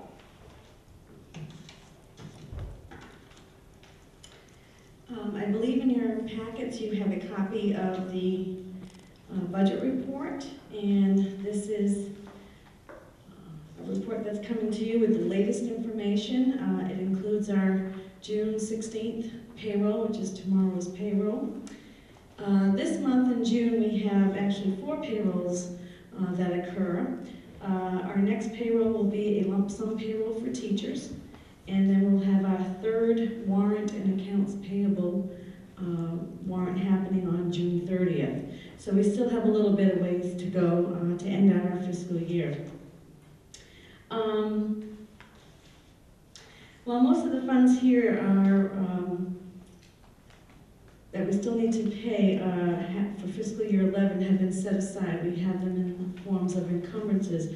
There are still a number of things that are not encumbered in this budget report that will be coming forward that will realize the expenses as we finish out the year. For instance, items such as reimbursements for travel or course reimbursements. These will be happening over the next few weeks and on into July for the first payroll in July and vendor accounts payable in July. One of the things I did want to point out is that we have sent notifications out to all staff through email, urging everyone to bring in any unpaid timesheets. This is a critical time of year for us. As we're trying to get our bottom line squared away, we need to make sure that we have every payment in so that we can get it either paid by June 30th or set aside those funds and carry those funds over for the next fiscal year. What occurs is many times, as you'll see a little later in the agenda, something comes in after the close of the school year, and if funds are not carried forward, then we have to come back to the school committee to seek approval, which just delays the whole process of getting the payments made timely. Also in this memo that we sent out, we also wanted to stress to folks who may be taking courses during July and August and who will be getting paid out of fiscal year 11 funds to let us know ahead of time if you're doing that, if we don't already have that information. You don't have to get all your paperwork in, obviously. You won't have it because you'll have to take the courses first. But what we'll do is, as long as you know what the cost of the tuition is, we'll encumber those funds and set them aside so that once all of your paperwork is in, you've completed the course, we'll be able to expedite that payment for you. We won't have to prolong that. So if you would please do that, I just wanted to make mention of that for everyone. Tomorrow, we're going to be having our trainer from Budget Sense come in and help us figure out the process for the closing of the fiscal year and also for the opening of the new fiscal year. So we're going to be a little bit busy trying to get those processes all figured out and in place so that within the next few weeks we'll be able to make all of those changes that need to occur. I don't know if you had any questions about the budget report. We're looking in good shape. And as I said, there's still a number of things that aren't reflective here, but will be occurring over the next few weeks. Thank you, Ms. Macedo. Any questions from any member of the committee? Seeing none, Dr. Forbes, any comments? No, I think we're coming in fine. The budget will be hopefully the black. Oh, it will be in the black. It will be. Under Mrs. Macedo's fine watch, you can see it's very detailed. If anyone has any questions, please direct them to Ms. Macedo through my office, and we'll be happy to provide any answers to you. Thank you. And next, I think, Ms. Macedo, you also have a food services update for us? Yes, I also believe in your packet there is a memo from me through the superintendent regarding our upcoming contract with our food service company Chartwell's. As you recall, we have a 5-year contract. It's actually 1 year with 4 one-year renewals. And we're in the 3rd or 4th year of the contract in 2012. And as part of that contract, we had, if you go on a few pages here, you'll see a copy of the pricing, the vendor response sheet that showed under Section C that in fiscal year 2012 we would increase our meal prices from $2.25 at the elementary and middle school levels to $2.50, and at the high school from $2.50 to $2.75. Now, as part of this contract, there is a break-even clause, and the company guarantees that as long as we follow this budget that they've proposed and these meal prices, that if for some reason they should not make a profit, they will cover those expenses. We wouldn't have to take that out of our budget. So we've got a guarantee there of not having our food service program affect our budget, our operational budget. I also have in the packet a copy of comparison of current area school districts and their prices. And you can see some of them are already up in those areas of $2.75 and $2.50, some aren't. Some may be more heavily free and reduced lunch, so maybe that's why they're able to keep their daily price down. But some new guidelines have been coming out from the USDA, and what they're doing is they're mandating that school food authorities must provide the same level of support for lunches served to students who are not eligible for free and reduced price lunches as they do for those students who are. So what they're saying is right now we have to charge at least a minimum of $2.46 per meal to meet that guideline, and thereafter we'd have to continue to increase that as their guidelines go up. So every year we could have to be increasing by a nickel, a dime, or whatever the amount may be. So at this time, I would recommend that we just do the 25 cent. Then we wouldn't have to go up in the final year of the contract. We'd be all set then, and we wouldn't constantly be coming back for increases. And that's a recommendation, Dr. Forbes. What is your recommendation on that? I recommend that you go with the pricing structure that Ms. Macedo has set forth, knowing that the federal requirement is going to be $2.46. Do we have a motion to approve the recommendation from the superintendent? So moved. Dr. Pacey, second. The motion made by Mrs. Layton. Any discussion? Hearing none. All in favor? Any opposed? So voted. Thank you. And you have another request for us, Ms. Yes, I'm busy today. Trying to catch up with the end of the year here. We have in the packet a request for payment from E&D for reimbursement to a former employee for an overpayment of health insurance premiums that we need to reimburse back to the former employee. The amount is $3,387.30. And we have a calculation attached that will help explain that a little further. Thank you, Ms. Macedo. Dr. Forbes? I recommend that the committee vote to approve the transfer from E&D. Based on Dr. Forbes' recommendation, a motion? Motion by Mrs. Layton, second. Dr. Piwodowski, any discussion? Hearing none. All in favor? Any opposed? So voted. Thank you. One more, Mrs. Yes, I believe so, and I hope it's in your packet. Yes. Does everyone have the payroll and warrant schedule for fiscal year 2012? Yep. What we've been doing since we switched to the bi-weekly schedule is have a copy of the dates for both payroll and vendor or accounts payable warrants approved so that everyone's aware of when teachers come back, when is their first paycheck, or what week is, the warrant week. So before you, you have next year's schedule, starting, I believe, with July 14th as the first warrant of the year, and going through to the end of the year, again, with different dates in June as teachers leave.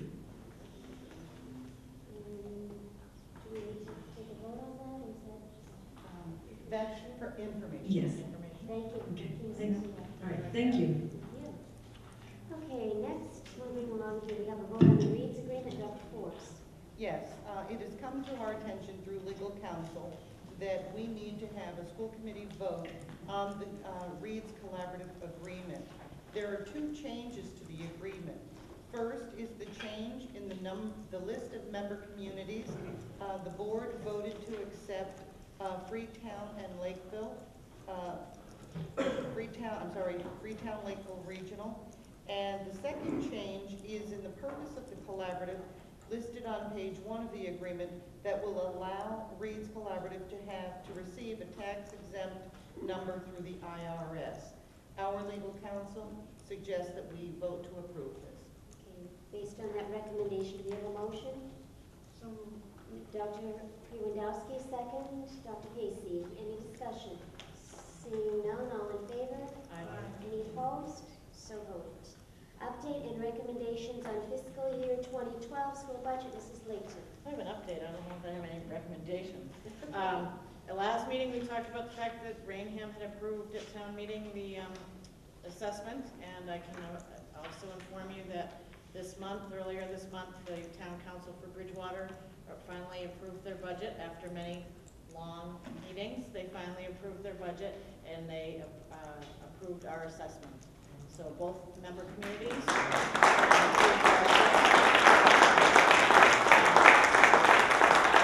I'm certainly thankful to both member communities for supporting our assessments, and I probably could say that this is the earliest we've known that from both member communities in quite some time.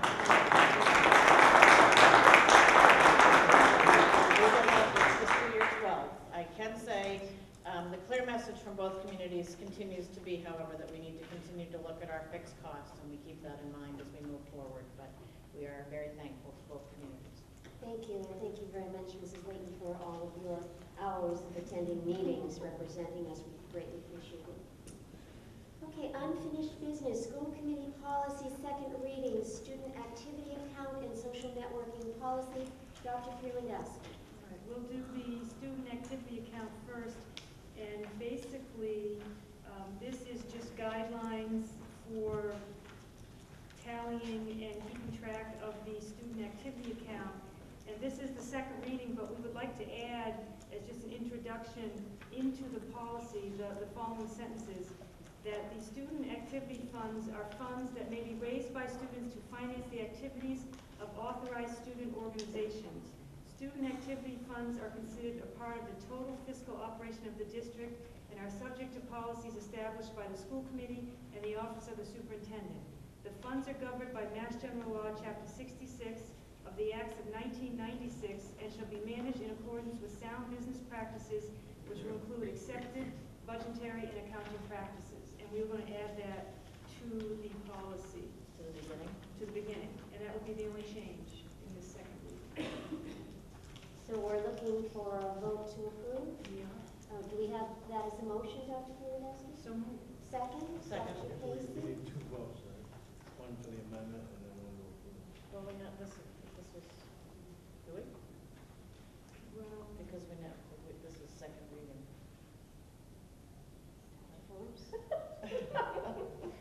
I believe that we had the first reading, we're able to come back, Right. make any changes, and now you can vote on it. Right, so it's a we total need two package. votes, one for the amendment and then one for the second reading. Well, it won't hurt to take both. So a vote then, motion on the amendment, Dr. Freelandowski, second, Dr. Casey was, anyway. All in favor? Aye. Any opposed? Okay, and now on the Full policy policy. itself, full policy. And it's a motion by Dr. Freelandowski, second by Dr. Casey. Any discussion?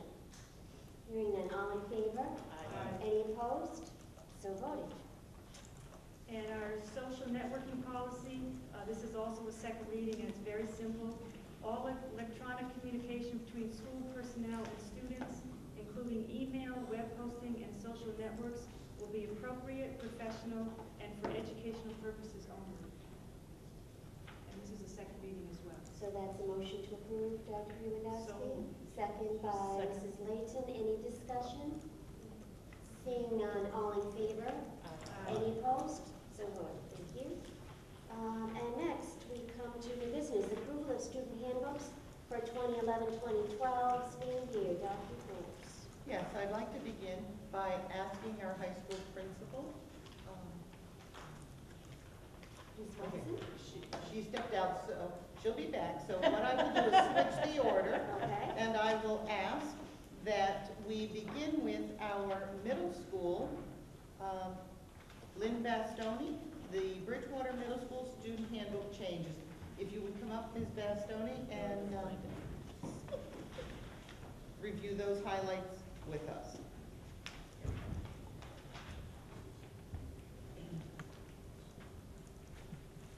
Thank you, Dr. Forbes and committee. Our changes are very minor this year. One thing we do want to include is language for backpacks, and we're doing that in line with the Raynham Middle School. Mr. Morris and I have conferred with each other, and we're trying to get our language similar, so we'll both have the same language under backpacks. We're going to add language under swearing. That includes swearing or the use of inappropriate language that is severely degrading, humiliating, or embarrassing to another student is prohibited. That is in addition to what we have in there already. We will allow for changes regarding district contacts. We would like to include the new district-wide language on bullying. We would also like to include the district-wide changes to the language under attendance, district-wide language of notice of non-discrimination, and please allow for changes in the dates to reflect the 2011-2012 school year.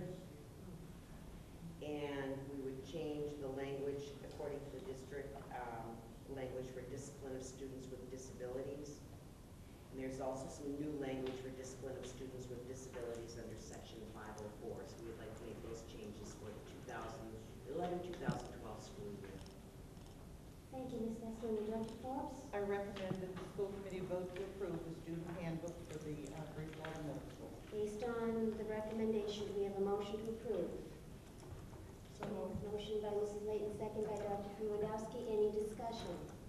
Hearing none, all in favor? Aye. Any opposed? So voted. Thank you. I'd like to ask Mr. Florence to come up and discuss the Raynham Middle School student handbook changes.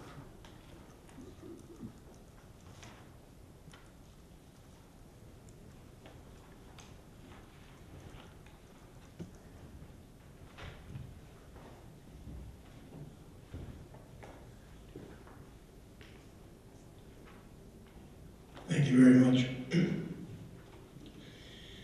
In an effort to continue to provide the safest school environment possible for our students, I would like to make a couple of recommendations.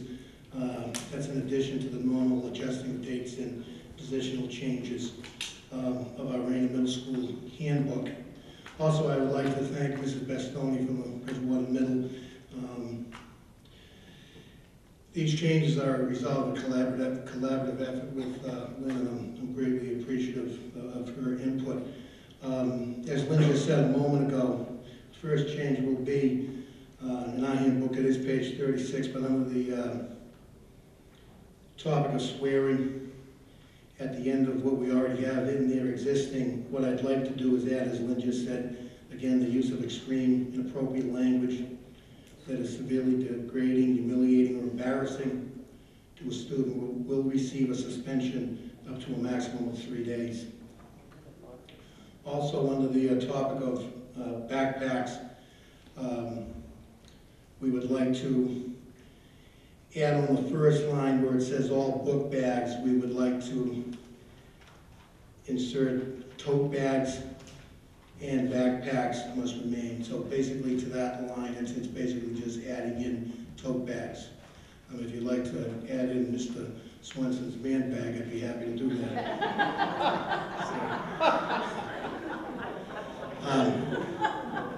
Those are all the changes. Thank you very much.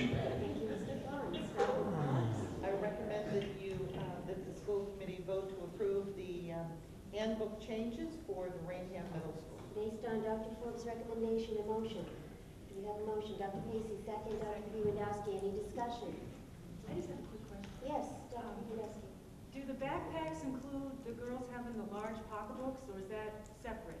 That would be a separate situation. Okay. I mean, it gets into the idea is we want to, the spirit of this rule is that we're able to control and have a, kind of control what the kids are able to carry around the school. And it's an ongoing battle. Mr. Thompson and I, Lynn and I discussed it, and it's very difficult to say what's large and what's small. And I think that this year what we wanted to do is we just wanted to, tighten up the belt a little bit. The tote bags is something that's, I can see there's potential there, for problems.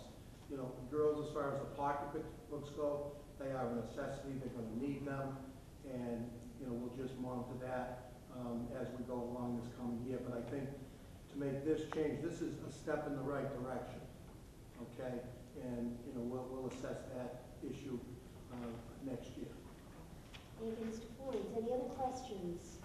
Any further discussion? Hearing none, all in favor? Aye. Any opposed? So voted. Dr. Forbes. Yes, at this time, I'd like to ask Principal Watson to come forward to discuss the changes of the handbook.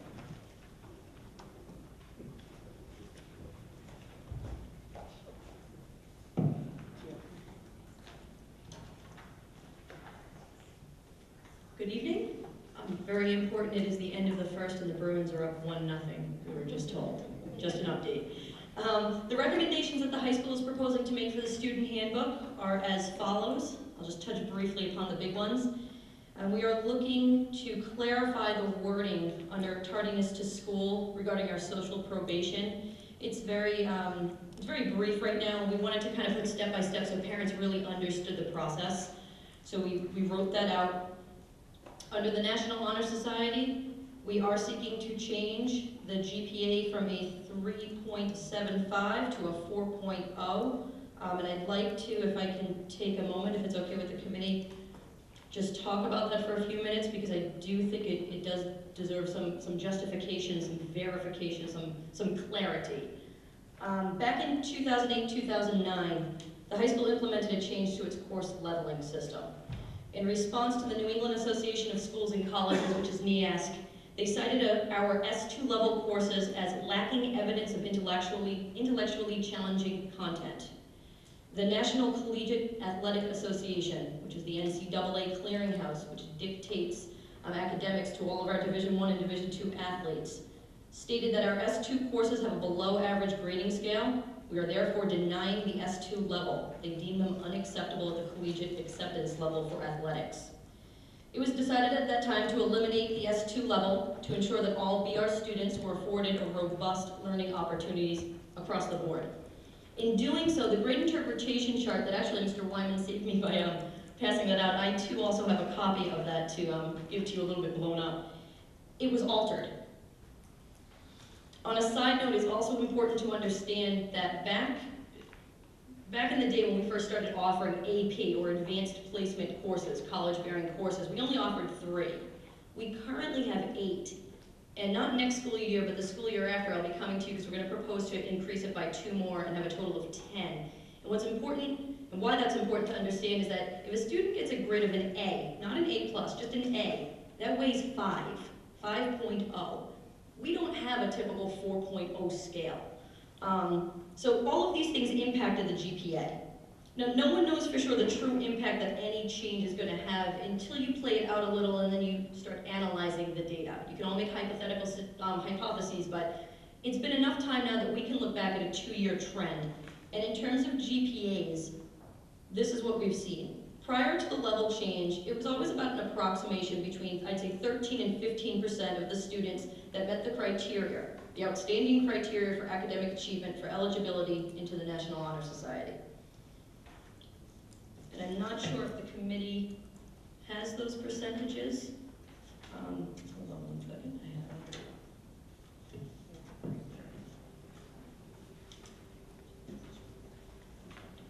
Thank you, Ms. Macedo. Just quickly, if you look at the percentages of eligible students that are getting inducted into the National Honor Society from some local schools in the area, Brockton has 3%. That's 3% of the students that are eligible get into the National Honor Society. Sharon has 7%, Silver Lake has 10%, Mansfield has 13%, West Bridgewater has 16%, Taunton has 17%, and Bridgewater-Raynham Regional High School has 23%. The average, if you take the 2 outliers out of that, is around 13% for local schools. The student officers of the National Honor Society expressed their concern to the Faculty Council over the ever-growing number of inductees. They never came with a percent, they just stated that a lot more kids seem to be making the cut to get into the NHS. They stated that the GPA, in their opinion, was too low. They made accurate claims, they backed up their claims. They felt that the NHS no longer had the same, I'm going to use the word clout, as it used to. Didn't have the same impact, the same meaning. One of the officers recently stated, they said it was a joke of the school, that it really wasn't an honor if just about the whole grade could make it. Now that's a bit of an exaggeration, but 23% is roughly a 1-to-4 ratio. They then, the students, the officers, following their constitutional bylaws that govern the National Honor Society, went to the student members for a vote. The vote was almost unanimous to raise the GPA from a 3.75 to a 4.0. Now there's a couple of things that people do need to understand in terms of clarifying this. According to the National Honor Society Constitution, the Faculty Council will develop, revise when necessary, all chapter procedures for selection. Revisions may be made by the officers, those are students. Majority vote by members, those are students. Present will allow for amendments. It's their constitution. We might not agree with the Constitution, but that's the National Honor Society Constitution. Local chapters may raise the cumulative GPA standard above the national minimum, which as stated earlier is a 3.0, based on a 4.0 scale. We don't have a 4.0 scale. If you look at the grade interpretation chart, our scale is based at a 5.3. So, because we have a 5.3 scale, to kind of put this in perspective, and I'm sorry to do math with you at 9 o'clock at night, but in an accelerated class, if a student attained a 3.0, some may seem to think, well, that's great, that's a 3.0, that's outstanding. In actuality, it's a C+. A C+ is average, it's not outstanding. So I think it is important to kind of take a look at the grade interpretation chart.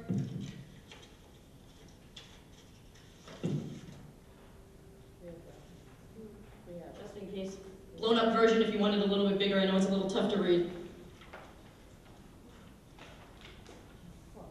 Okay, as you can see, in the advanced placement course, or the AP course, it's a course that carries college credit, the current 3.75 GPA equates to a B-. That's below the national minimum standard set by the Constitution of the NHS, which is a B. In an accelerated class, a 3.75 equates to a B or a B+. It's right in between. In terms of numbers, that would be approximately an 85. And an 85 is the minimum standard that the NHS sets. So, members of the committee, BR in actuality is at the minimum requirement. It might not seem that way because most people think of a 3.75 based on a 4.0 scale. Our scale in actuality is much higher. The proposed change from a 3.75 to a 4.0 really kind of boils down to this. In an AP course, a 4.0 is a B. It would allow us to meet the national minimum criteria set by the NHS. In an accelerated course, a 4.0 would equate to in between a B+ and an A-, call it an 89. We also on the side took a look at what would happen if we just did away with GPA. And just for playing with numbers, what would it look like if we decided just to take the top 15% of the class? What would that look like? If we took the top 15% of this year's class and said, okay, how many kids would make the cut and what would the lowest GPA be? The lowest GPA in that cut was a 3.937. So no matter how we've looked at it, we've tried to look at it many different angles, it keeps kind of coming back to the same circle that it's landing us back at our equivalence of a 4.0 GPA based on the 5.3 scale. Please know that by no means are we trying to exclude deserving students. This is a prestigious organization to belong to. I hold it in the utmost regards. But when your students are kind of walking around school or telling their parents or talking to each other and saying it's kind of a joke, then there's no more enthusiasm there. There's no more excitement when almost 1 out of 4 students can make the cut to get in. We do pride ourselves. BR prides itself, its teachers, its students, for commending them on their academic success. We take a great deal of pride in that. Their success is our success. We wouldn't have it without them.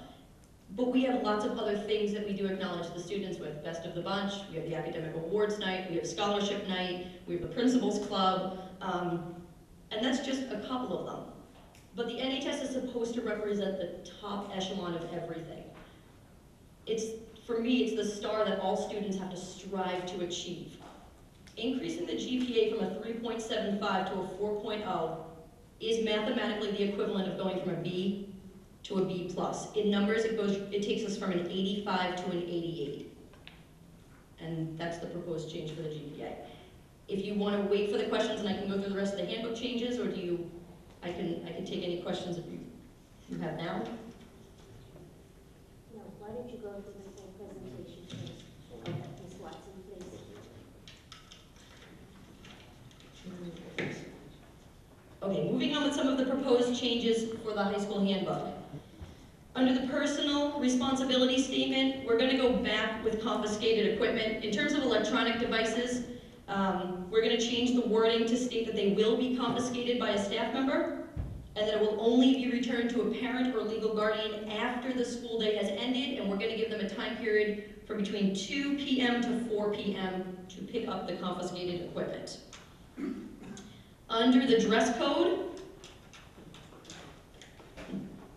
currently it reads brief or revealing clothing is not acceptable. We're going to get that a little bit more explicit and give examples to students, because it always seems to be a debate as to what we think is brief or revealing and what they think is brief or revealing.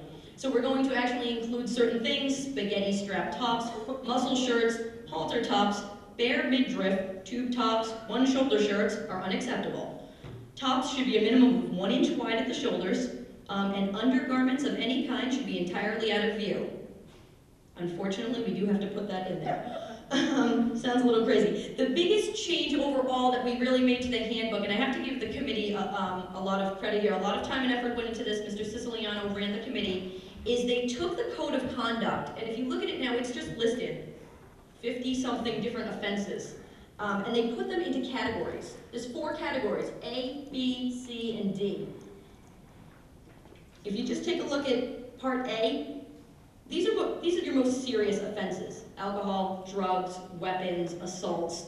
And then it gives you the consequence, and it gives you the additional action. So it gives us as administrators a little bit of flexibility. Group B is a little bit less extreme. It carries less of a penalty. Likewise, Group C, and then Group D. At the beginning of this, we get the caveat of, it does not mean that these are any and all. These are just examples of. Kind of gives us something to go by a little bit easier. Under the discipline and special education students, we're going to update that based on the most recent compliance review by the Department of Ed that Mrs. Paolini and Mr. Mosier spoke about.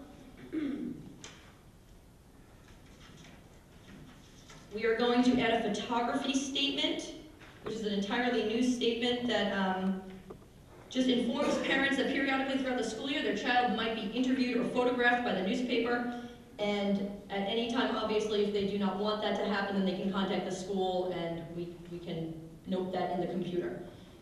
We are going to start providing class rank and GPAs to students much earlier. The GPA and the class rank will be calculated the beginning of a student's sophomore year. So after they've completed their freshman year, when they come back sophomore year, they're going to get their GPA. Then we're also going to do it at the beginning of their junior year and the middle of their junior year. And then we're going to do it at the beginning of their senior year, the middle of their senior year, and the end of 3rd term. End of 3rd term is probably as accurate as we can get it at that point in time for seniors. We just don't have enough time at the very end of the school year to recalculate it. It's too close to graduation. Under bullying and harassment, we're going to put in all the updated verbiage from the district-wide plan to make sure that we are in compliance with that.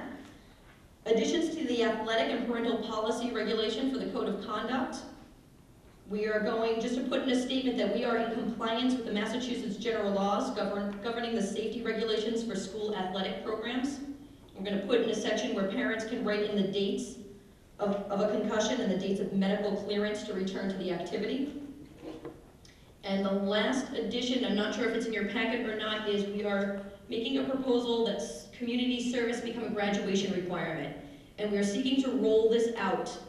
So we're not going to do it across the board all 4 years next year. Next year's incoming freshmen would be required to complete 15 hours of community service. Each year it would be 15 hours, so it would culminate at 60 hours. 60 hours would then become the graduation requirement, so I believe the incoming class, they are the graduating class of 2015, so they would be the first graduating class to have a 60-hour requirement. We are actually, our committee is still meeting, we're in the process of creating a guidebook, but that's kind of the nuts and bolts of it, that it would be 15 hours per year, 60 hours at the end. And I believe that is all. Thank you, Ms. Watson. I particularly appreciate that community service component. As you know, we've talked about that before. And our subcommittee on volunteerism and community service would be very happy to meet with your committee as well and try to assist in that. That would be perfect. One of my committee members, Barbara Norman, is here tonight, so that would be excellent. We would love that. Thank you. Dr. Forbes, would it be appropriate, since we have a lot of information this evening, particularly relative to the National Honor Society, and taking into consideration Ms. Watson's report and the concerns expressed by Mr. Wyman as a concerned parent and member of the community, would it be appropriate to approve the handbook and hold on the National Honor Society changes and have you report back with more more information on that? Yes, that would be fine. And that wouldn't create any problems for you? Ms. Watson, this time?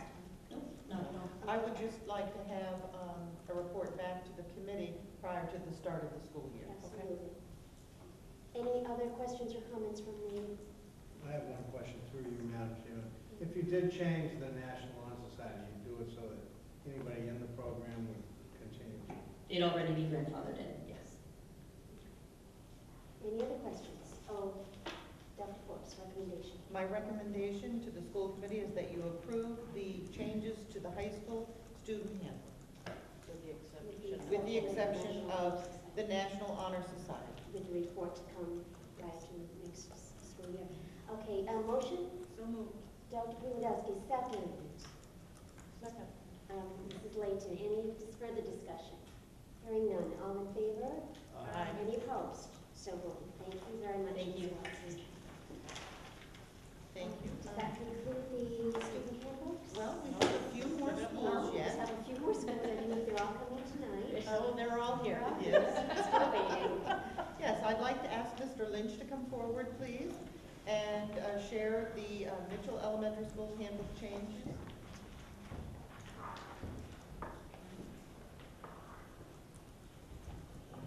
Good evening again. I will feature at the Mitchell Elementary School. We will make all the necessary changes with local policy, with national and state law. We will update the bullying policy to reflect changes at our school level. One of the suggestions that came out of the school council is that we find a centralized place for our, quote, bully box, unquote, and we're going to do that, I believe. But there'll also be some featured items at our school that will change for next year, including a program that the GEMSPA organization has put in place this year called Road to Kindergarten, which is an excellent program of transitioning those students from life into school. And it's a great program, and Christine Smith is our new GEMSPA president, has been doing a lot of work on that over the course of the year. And one of the groups, we did a school stroll last week where we had over 100 families come into the school and walk through the school and get an introduction to the school, which was excellent. This class, Bridgewater-Raynham Regional High School class of 2024, they have t-shirts called Road to Kindergarten, and they'll be in the 4th of July parade. So I think they've sold almost 100 t-shirts for that, so I think that little group, you'll have quite a collection of little 5-year-olds in the 4th of July parade.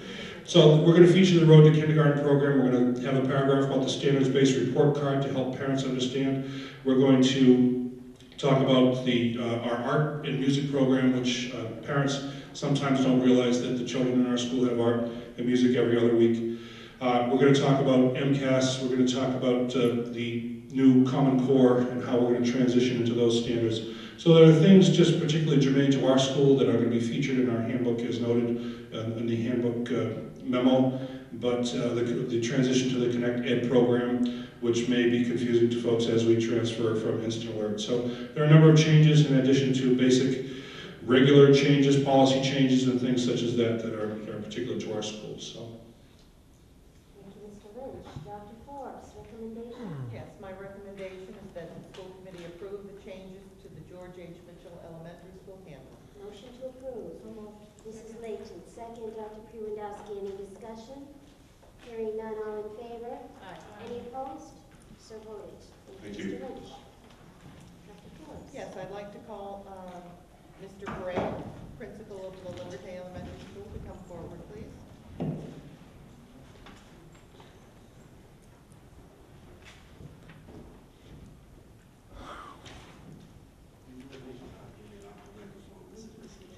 Good evening, Madam Chair, Dr. Forbes. We just have several changes to our handbook for next year. Your usual names and dates. On page 5, the information related to Instant Alert will now be aligned with the new communication system, Connect Ed. On page 7, under locker personal belongings, we'd like to add the following list to the list of items not to be brought to school, and it would read cell phones and all other electronic devices. Page 34, our bullying policy, like everyone else, will be updated to align with the district policy. We will also be adding an additional section entitled Discipline of Students with Disabilities, which will also be added and aligned with the district policy.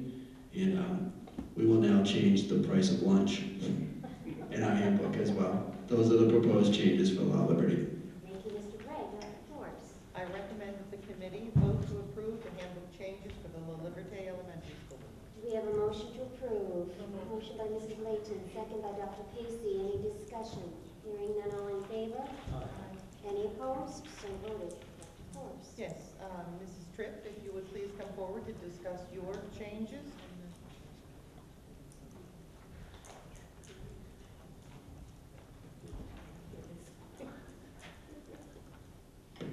Hi, good evening. At the risk of being repetitive, I have only a couple of things to change in our handbook that haven't already been mentioned by Mr. Lynch and Mr. Gray.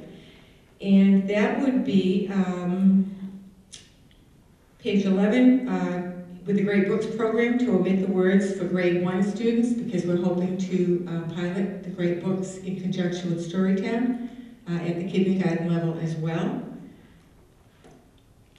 And I would like to strike the section, well, the proposed new addition for page 11. It should be right in the middle of your memo, the piece about audio video recording, because that needs, the wording there needs to be revised, reworked, so that's not ready to go. So just strike that if you would.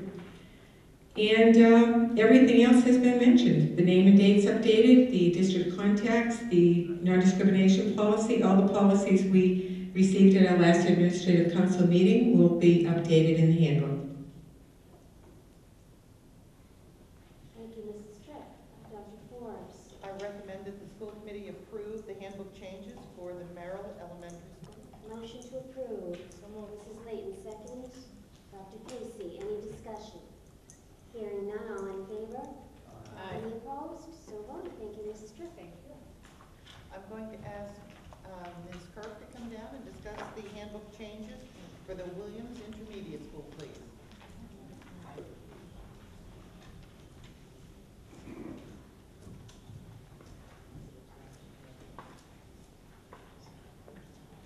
Good evening, and thank you. I will be repetitive. We will be changing the calendar dates to reflect the new calendar. We will be including early release times in the handbook, changing the Connect Ed as warranted, and the lunch prices.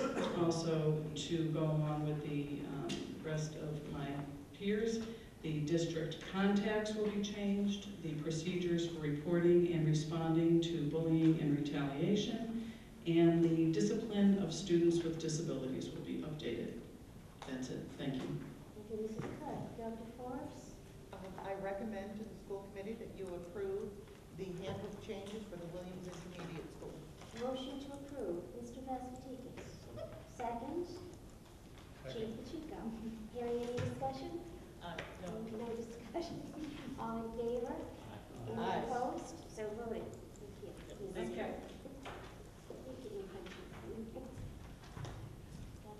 Yes, I'm going to ask Mrs. Paolini to take the lead in this with the school improvement plans by asking our principals to come forward and give the highlights of the changes to the school improvement plan.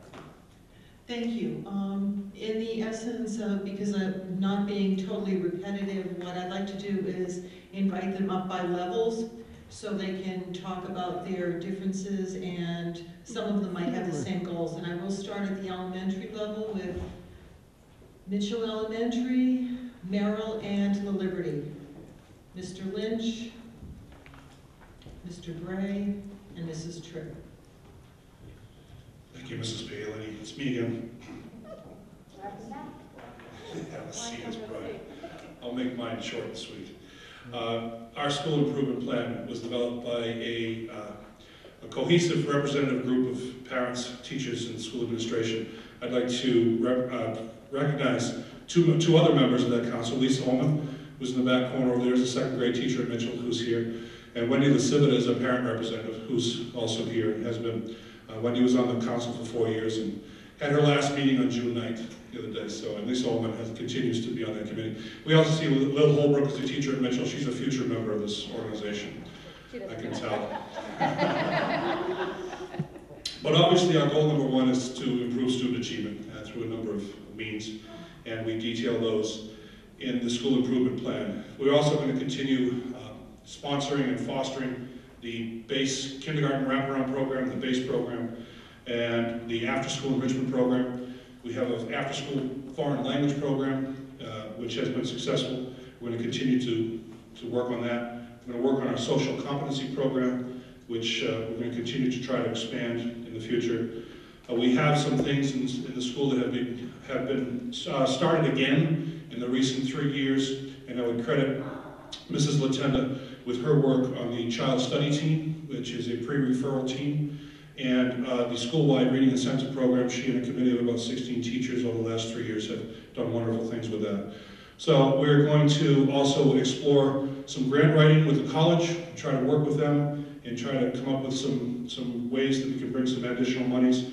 We're going to try to develop a plan for implementing or establishing a new preschool playground on the grounds of Mitchell Elementary School. We have the district-wide preschool at our school now. We're going to try that. Committee has committed to working with those playgrounds, working with our current playgrounds, and trying to make our playgrounds more handicapped accessible.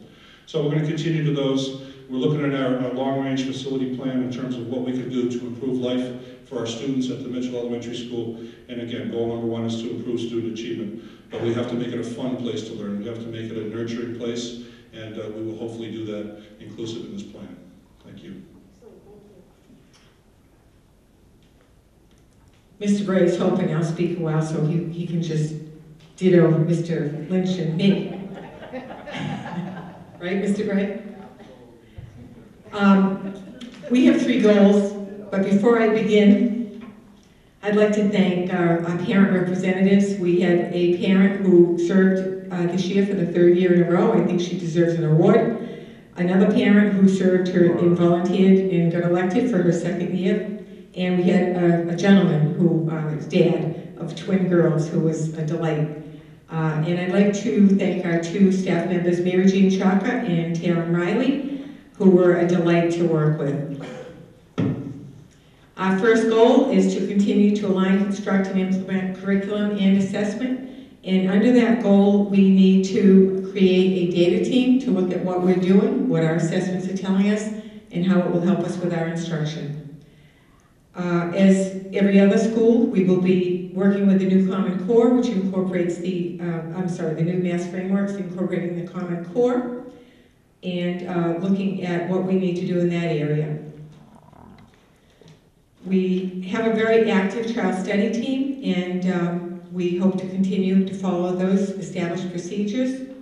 We are continuing to build nonfiction libraries, both in the classrooms and in our library.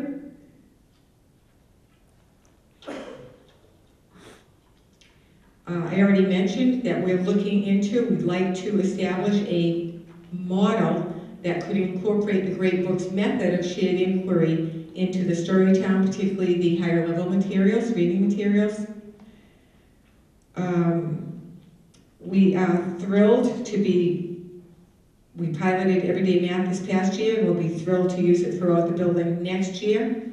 As Brian said, we need to continue to train our teachers in social competency, for instance, open circle, a responsive classroom. Our goal number 2 is to continue to communicate with the parents and the general community to maintain support for the school. One of the things the school council did think, and by the way, we met 8 times from October on, that we would continue to publish and post a monthly newsletter. However, it was suggested that we not send hard copies, to have hard copies available at the office for those who ask, but to continue to post the calendar and newsletter on the school website. We're very excited. A couple of our staff members at Everyday Math Training did speak to the consultant, and we're hoping through the help with Donna Palini to have a fall math night with families in the Everyday Math program. That looks like it's a go for early in the school year, probably October. Looking at the data, we know that we have a little bit of work to do, or can do, with writing in the Storytown. We find that our language and reading scores are excellent. However, our writing scores are good. So we want to do what we can to improve those scores. And the last goal is to continue to improve safety procedures, to practice our drills, call the crisis team, participate in the district-wide safety committee. We do have a bully box in the front office. I did have a note in there today for me. It's a very pretty little, you'd never know it's a bully box. It's a very pretty pink hat box, and it's called Tell Mrs. Tripp. It's on the front counter. It's anonymous, even though it's on the front counter, it's down below, so you could just walk by and put something in. I'm hoping the teachers don't. But it's called Tell Mrs. Tripp.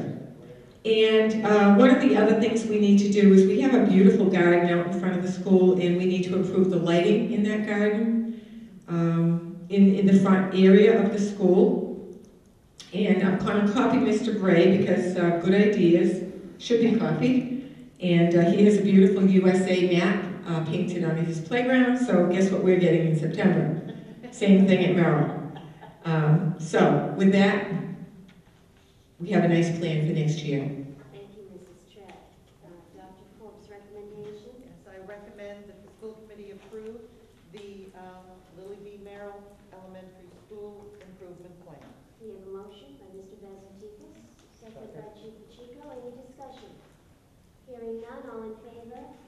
Aye. Any opposed? So voted. Thank you, Mrs. Tripp. Mr. Tripp? Mr. Gray? Ditto, Mrs. Tripp and Mr. Lynch, except for the map, since I already had it first. I'll just highlight, you have the formal plan in front of you, I'll just highlight a couple points. Under improving student achievement, as has been mentioned, we are looking forward to implementing everyday math and having training for staff over the summer. We'll also be hosting a family math night at some point in the fall to introduce the program to parents. We will be creating a monthly reading incentive program at La Liberty next year.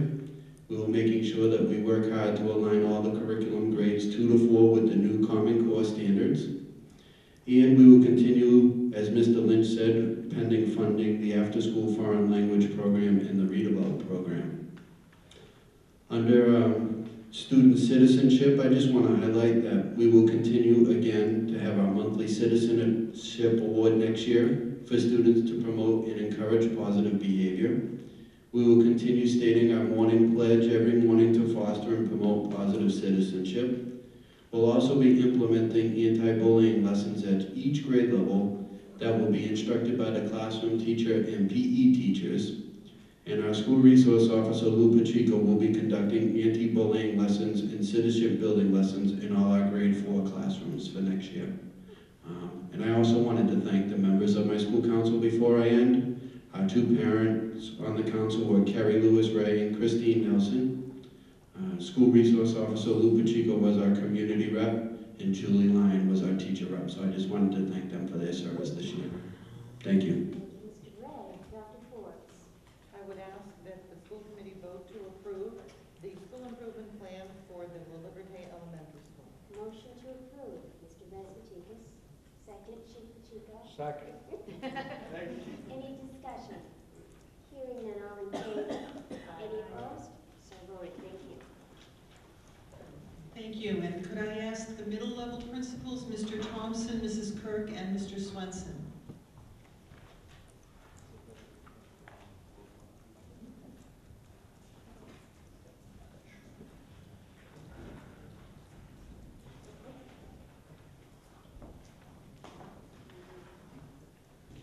Age before beauty, I guess. I will highlight our age and beauty before that. We'll start with recognizing my members of my school council. Wendy Lasivita, who is here in the audience, Eric Colon from the community, Matt Clark, my assistant principal, and our teacher representative was Paula Bartolo. Under student achievement and curriculum, on page 2 of my plan, you will see the implementation of everyday math in grades 4 and 5, and that would require staff training and parent education. The implementation of additional social studies materials in grades 4 and 5, and that would require a little bit of staff training and adding even more resources as necessary, particularly to the library. The implementation of grade 5 and 6 ELA anthology, and that again, staff training and supplemental resources as necessary. Under safe and appropriate facilities, provide students and staff, and that's on page 3, provide students and staff with a safe learning environment that is free from bullying and cyberbullying, and that is requiring us to continue with our school-wide and parent educational programs, the anti-bullying themes into content areas, a student education on the district policy, and posting of anti-bullying visuals, anti-bullying task force, and additional staff training. Under channels of communication on page 4, we would like to invite community members into the classrooms to speak with and read to students. And in technology, we would like to increase the opportunities for our students at all grade levels to have computer classes, and that would mean the addition of a 3rd computer lab at our building. And that is it. Thank you, Ms. Kerr. Dr. Forbes, recommendation? I would ask that the school committee vote to approve the school improvement plan for the Williams Intermediate School. We have a motion. Second. Motion by Mr. Vasquez, second by Chief Pacheco. Any discussion? Hearing none. All in favor? Aye. Any opposed? So voted. Thank you. Mr. Johnson. Thank you. I'd like to start off talking a little bit about student achievement, a few things we're going to be doing in that area. We're going to be piloting the Galileo online software, which was approved last week, last meeting, and that's in grades 7 and 8. And that allows us to set benchmarks and measure our students on an ongoing basis. We are also going to continue our quarterly assessments. Those are benchmark exams that we use at Raynham Middle School, and we use that data to inform our instruction and student progress throughout the year. And of course, we will again develop an MCAS improvement plan once we have our student results this fall. In the area of bullying, we continue our bullying efforts, partnering with the student council and our faculty committee as well to make sure we are bringing in the right contests and events to promote a positive school climate. Next year, we're going to hoping partnering with RAVE to expand our homework club. That was a wonderful partnership this year. We had high school students come down to Raynham Middle School and offer help to some of our students who needed a little help with their homework. And we're hoping that next year we can expand it by using some of our 8th graders as well. I need to thank RAVE for their help with that and getting that off the ground. And that is, I think I have all of them. Yes. Thank you, Mr. Thompson. Mrs. Dr. It's okay. Dr. Ford. I would ask that the school committee vote to approve the Raynham Middle School School Improvement Plan. Thank you. Do we have a motion? I'll move. Chief Pacheco, second. Mr. Vasquez, any discussion? Hearing none. All in favor? Aye. Any opposed? So voted.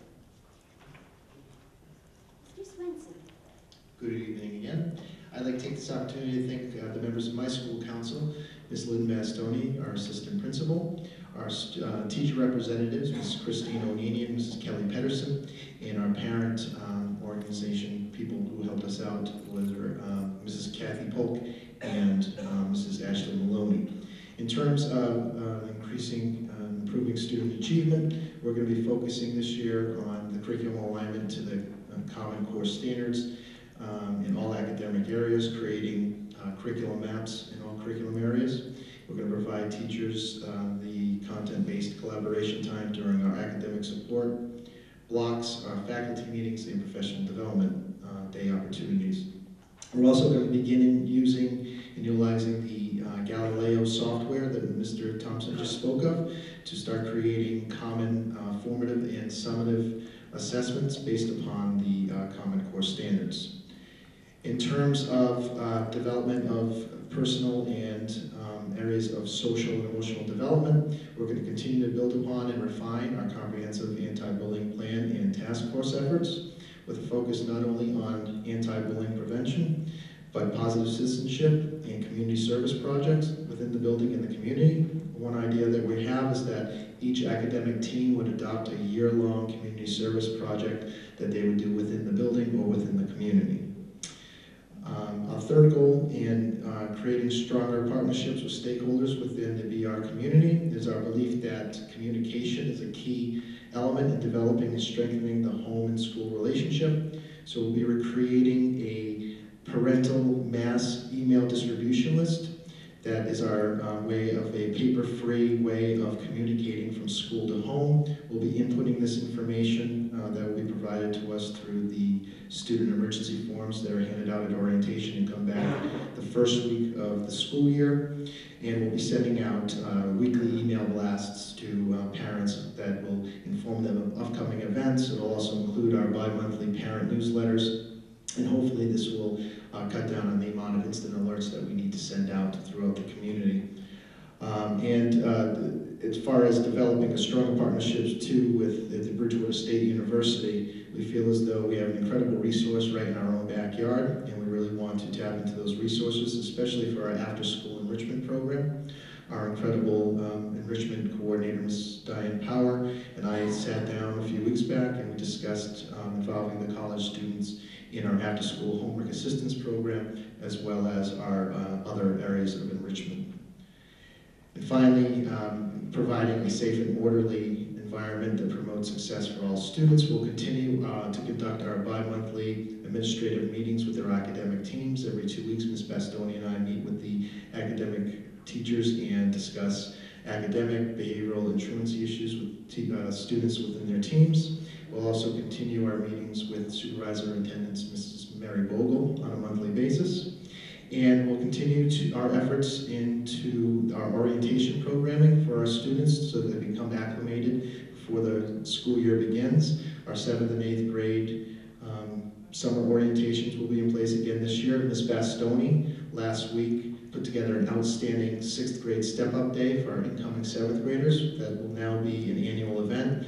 A PowerPoint presentation of a day in the life of a BMS student was presented. A guided tour by our anti-bullying task force was took place, and also the students were allowed to go to the cafeteria and purchase a snack so that they can get acclimated to how the process of our cafeteria works. So that is it. Thank you, Mr. Swenson. Dr. Forbes.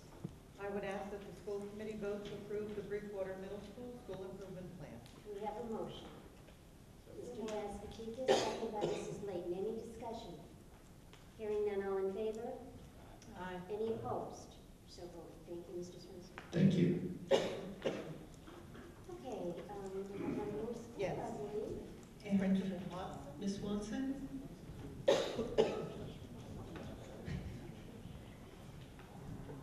Good evening again.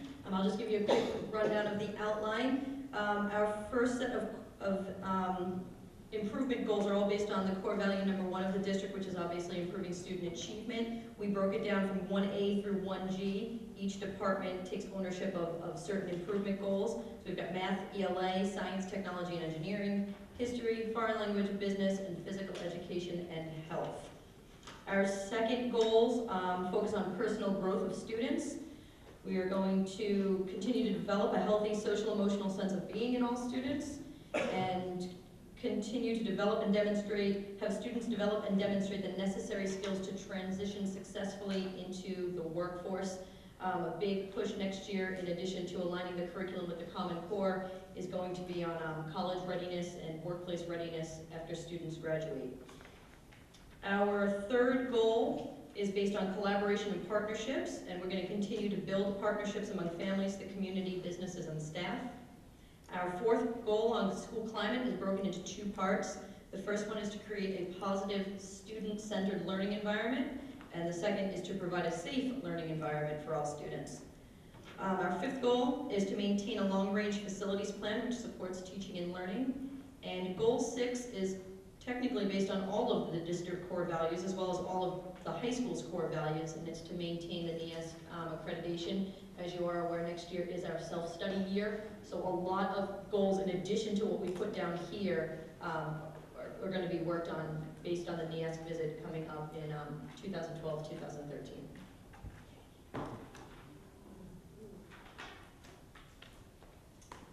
Thank you, Ms. Watson. Dr. Forbes.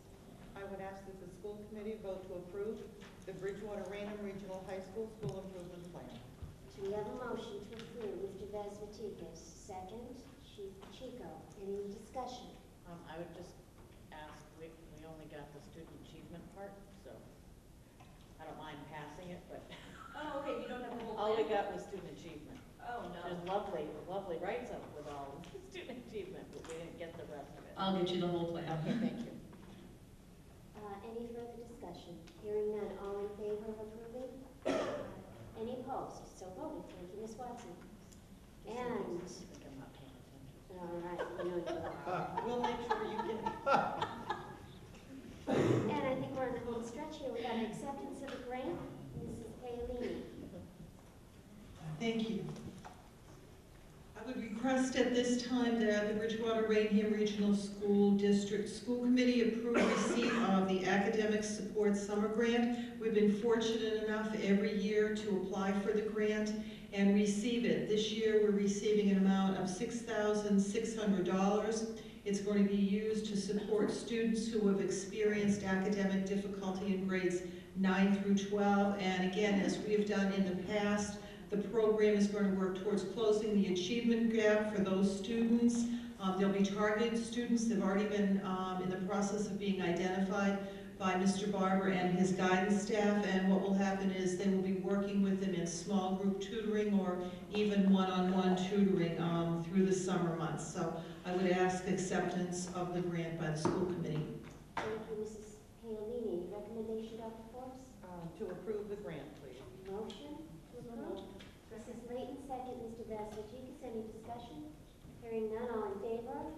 Aye. Any opposed? So voted. Thank you. Thank you.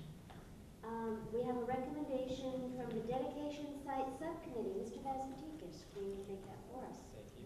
The Dedication Site Subcommittee recommends that the tennis courts at the Raynham Middle School be named in honor of Susan Letty. If I may read an excerpt from a letter from Elizabeth Francis, Director of the Raynham Park and Rec Department. Elizabeth goes on to state, Susan was a graduate of Bridgewater-Raynham Regional High School and devoted her life to teaching physical education in the BR School District for 36 years. Susan had a positive impact on thousands of children from Raynham over the years, and she also had a passion for the sport of tennis. Her husband Jack felt that naming the tennis courts in her honor would be a fitting tribute to her dedication to the children of Raynham, and the subcommittee recommends. Thank you, Mr. Vesvatikas. Based on the recommendation, we have a motion to approve. So moved. Motion by Chief Chico, second by Mr. Vesvatikas. Any discussion? Hearing no further discussion, all in favor? Any opposed? So voted. We will communicate to Ms. Francis that we have so voted and set up a dedication ceremony. Yes. Thank you. Happy to do that. Thank you. Thank you. Acceptance of gifts. We have some additional gifts? Yes, I would like to ask Mr. Swenson to come forward.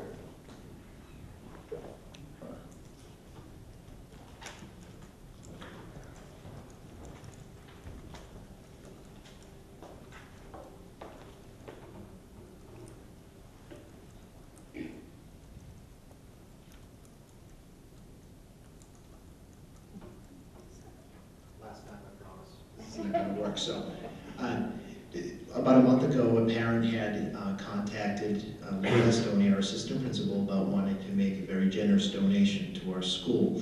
At that time, the dollar amount was $5,000. Since then, the parent has actually is willing to donate $10,000 to our school. The family does wish to stay anonymous, and the funds would be used for reference materials for the library and also for our incentive plans for anti-bullying and positive citizenship award pizza parties and whatnot throughout the school year next year. So we're looking for approval for this gift. Excellent. Dr. Forbes' recommendation. Yes, I recommend that the school committee accept an anonymous $10,000 donation for anti-bullying activities and for library resources. And we have that as a motion. So moved. Mrs. Layton, second. Second, Dr. Prewandowski. Any discussion? Hearing none, all in favor? Aye. Any opposed? And a letter can be sent to them thanking them so much for their great generous donation. Thank you. I'd like to thank that family. Thank you. At this time, I'd like to ask Mr. Bray to come forward, please.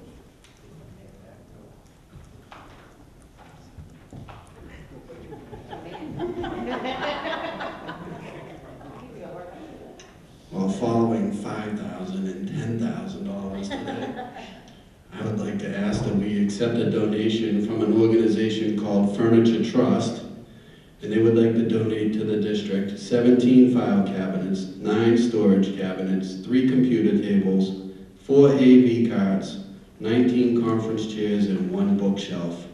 Just briefly, I know everyone wants to go watch the end of the game, but Furniture Trust, just in case you don't know, is an organization that collects furniture from businesses, government agencies, and other organizations and donates the collected furniture to schools and other various nonprofit groups. If you'd like further information, they do have a website. It's called thefurnituregroup.org. So that's my request, that we accept that furniture. Thank you, Mr. Bray. Here's the mic back. I recommend to the school committee that you approve the acceptance of the donation of furniture from the Furniture Trust. Do we have a motion? So moved. So moved by Mrs. Layton, second by Dr. Prewandowski. Any discussion? Hearing none, all in favor? Any opposed? So voted. Now get into a letter of appreciation to Yes. that donor. Thank you I would very much. also, at this time, like to ask Ms. Nancy Kirk to come down. We have another gift. Oh my goodness, this is like Christmas. Is this a left?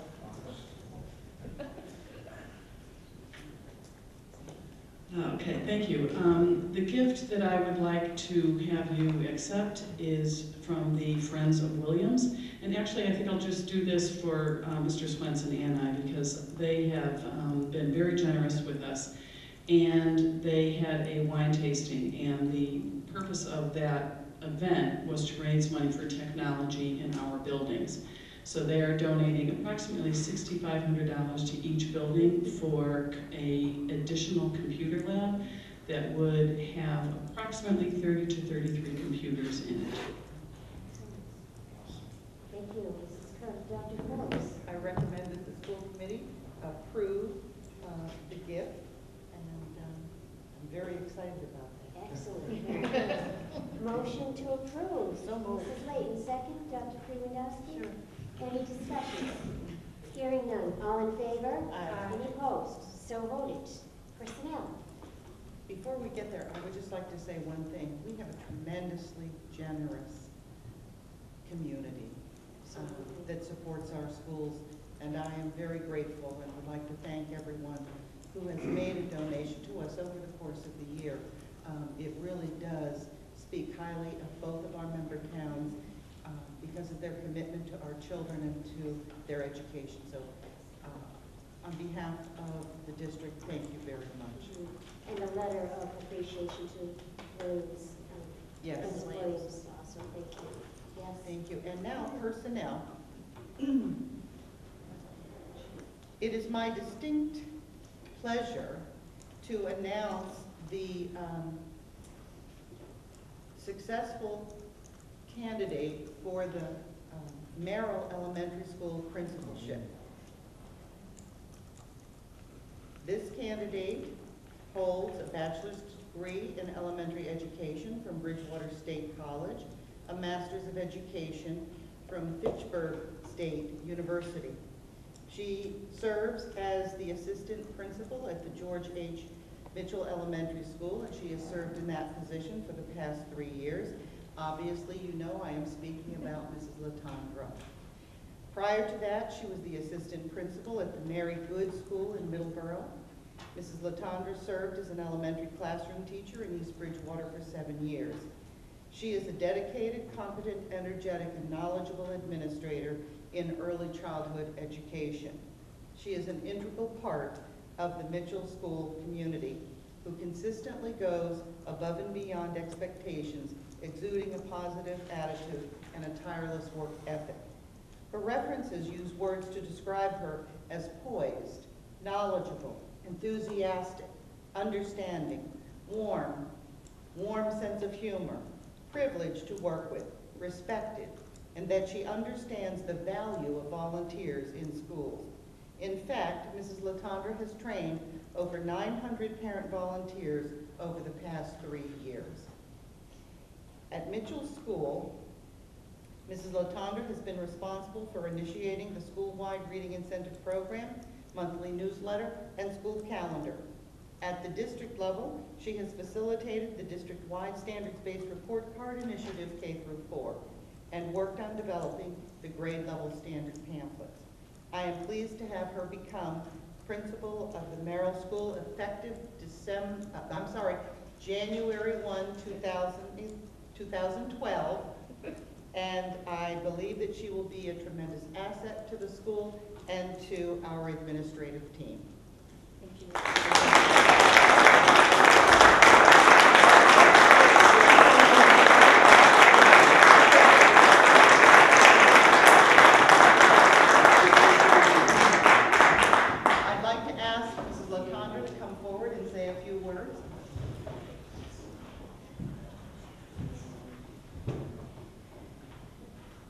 Thank you, everyone. Standing up wasn't necessary, but I appreciate it.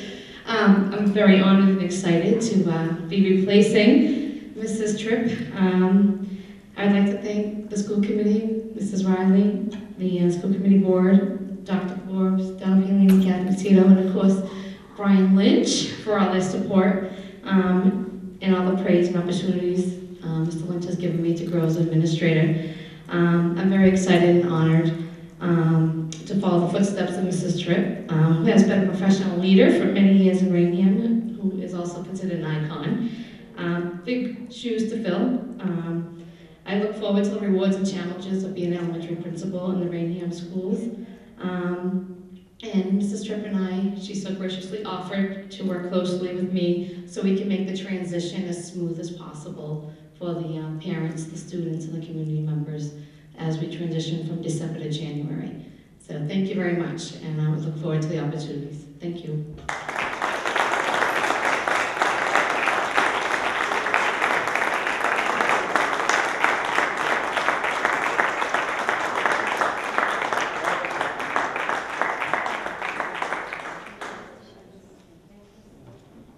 As you mentioned, Mrs. Latondra, Mrs. Tripp has very large shoes to fill. I don't think there's anyone in the town of Raynham that is more respected than Mrs. Tripp. She's done an awesome job, and I'm sure you'll work closely with her, and there'll be a nice transition. Thank you. Do we have to vote to see if Mrs. Tripp will leave? We missed it. Well, we'd like to have We missed it. stay on, but she has chosen to retire effective December 31st, 2011.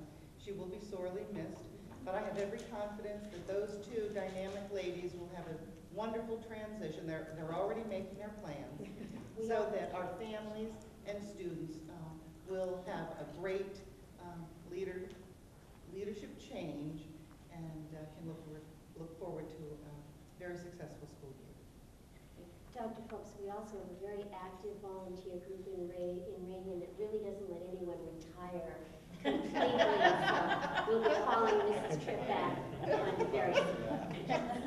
That's great. So, Catherine, we expect to see you. I didn't really hear what the chief said, but I want to remind him that he was appointed chief and I was appointed administrator at the exact same time. Now he is retired. And it's my turn. I was just checking to see if we had to vote to let you go. Second.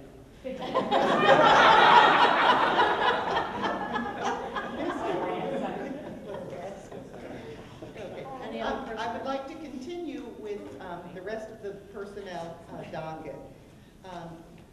I have appointed Maria Portuditas as the Human Resources Manager, effective July 1, 2011. Dan Buron as Athletic Director. He served as the interim, and he will be continuing on as the Athletic Director, effective July 1, 2011.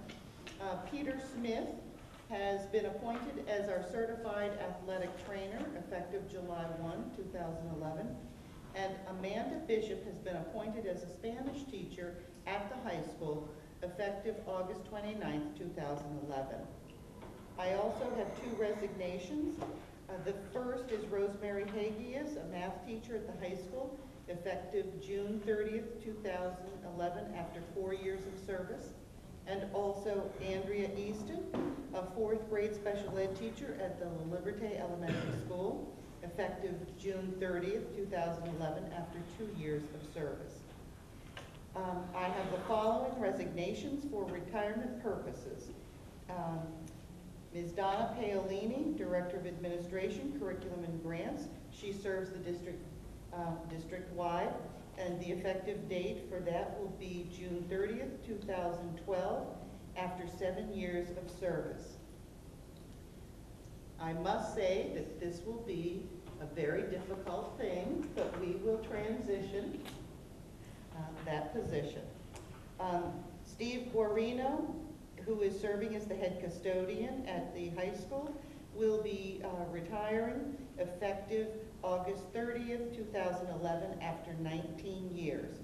And Deborah Oline, a school psychologist at the Mitchell Elementary School, will be retiring effective December 31st, 2012, after 23 years. Those resignations have been accepted. Thank you, Dr. Forbes. Anyone, member of the board with any other business to bring forward at this time? Seeing none, before we accept the motion to adjourn, just again, as we conclude the 2010-2011 school year, thank you to all of the administrators and the teaching staff and support staff in our schools, all of the students, and all of the community members and the volunteers that make our schools work. Thank you to everyone. And with that, take a motion to adjourn. Mrs. Layton, second by Dr. Casey. All in favor? We are adjourned.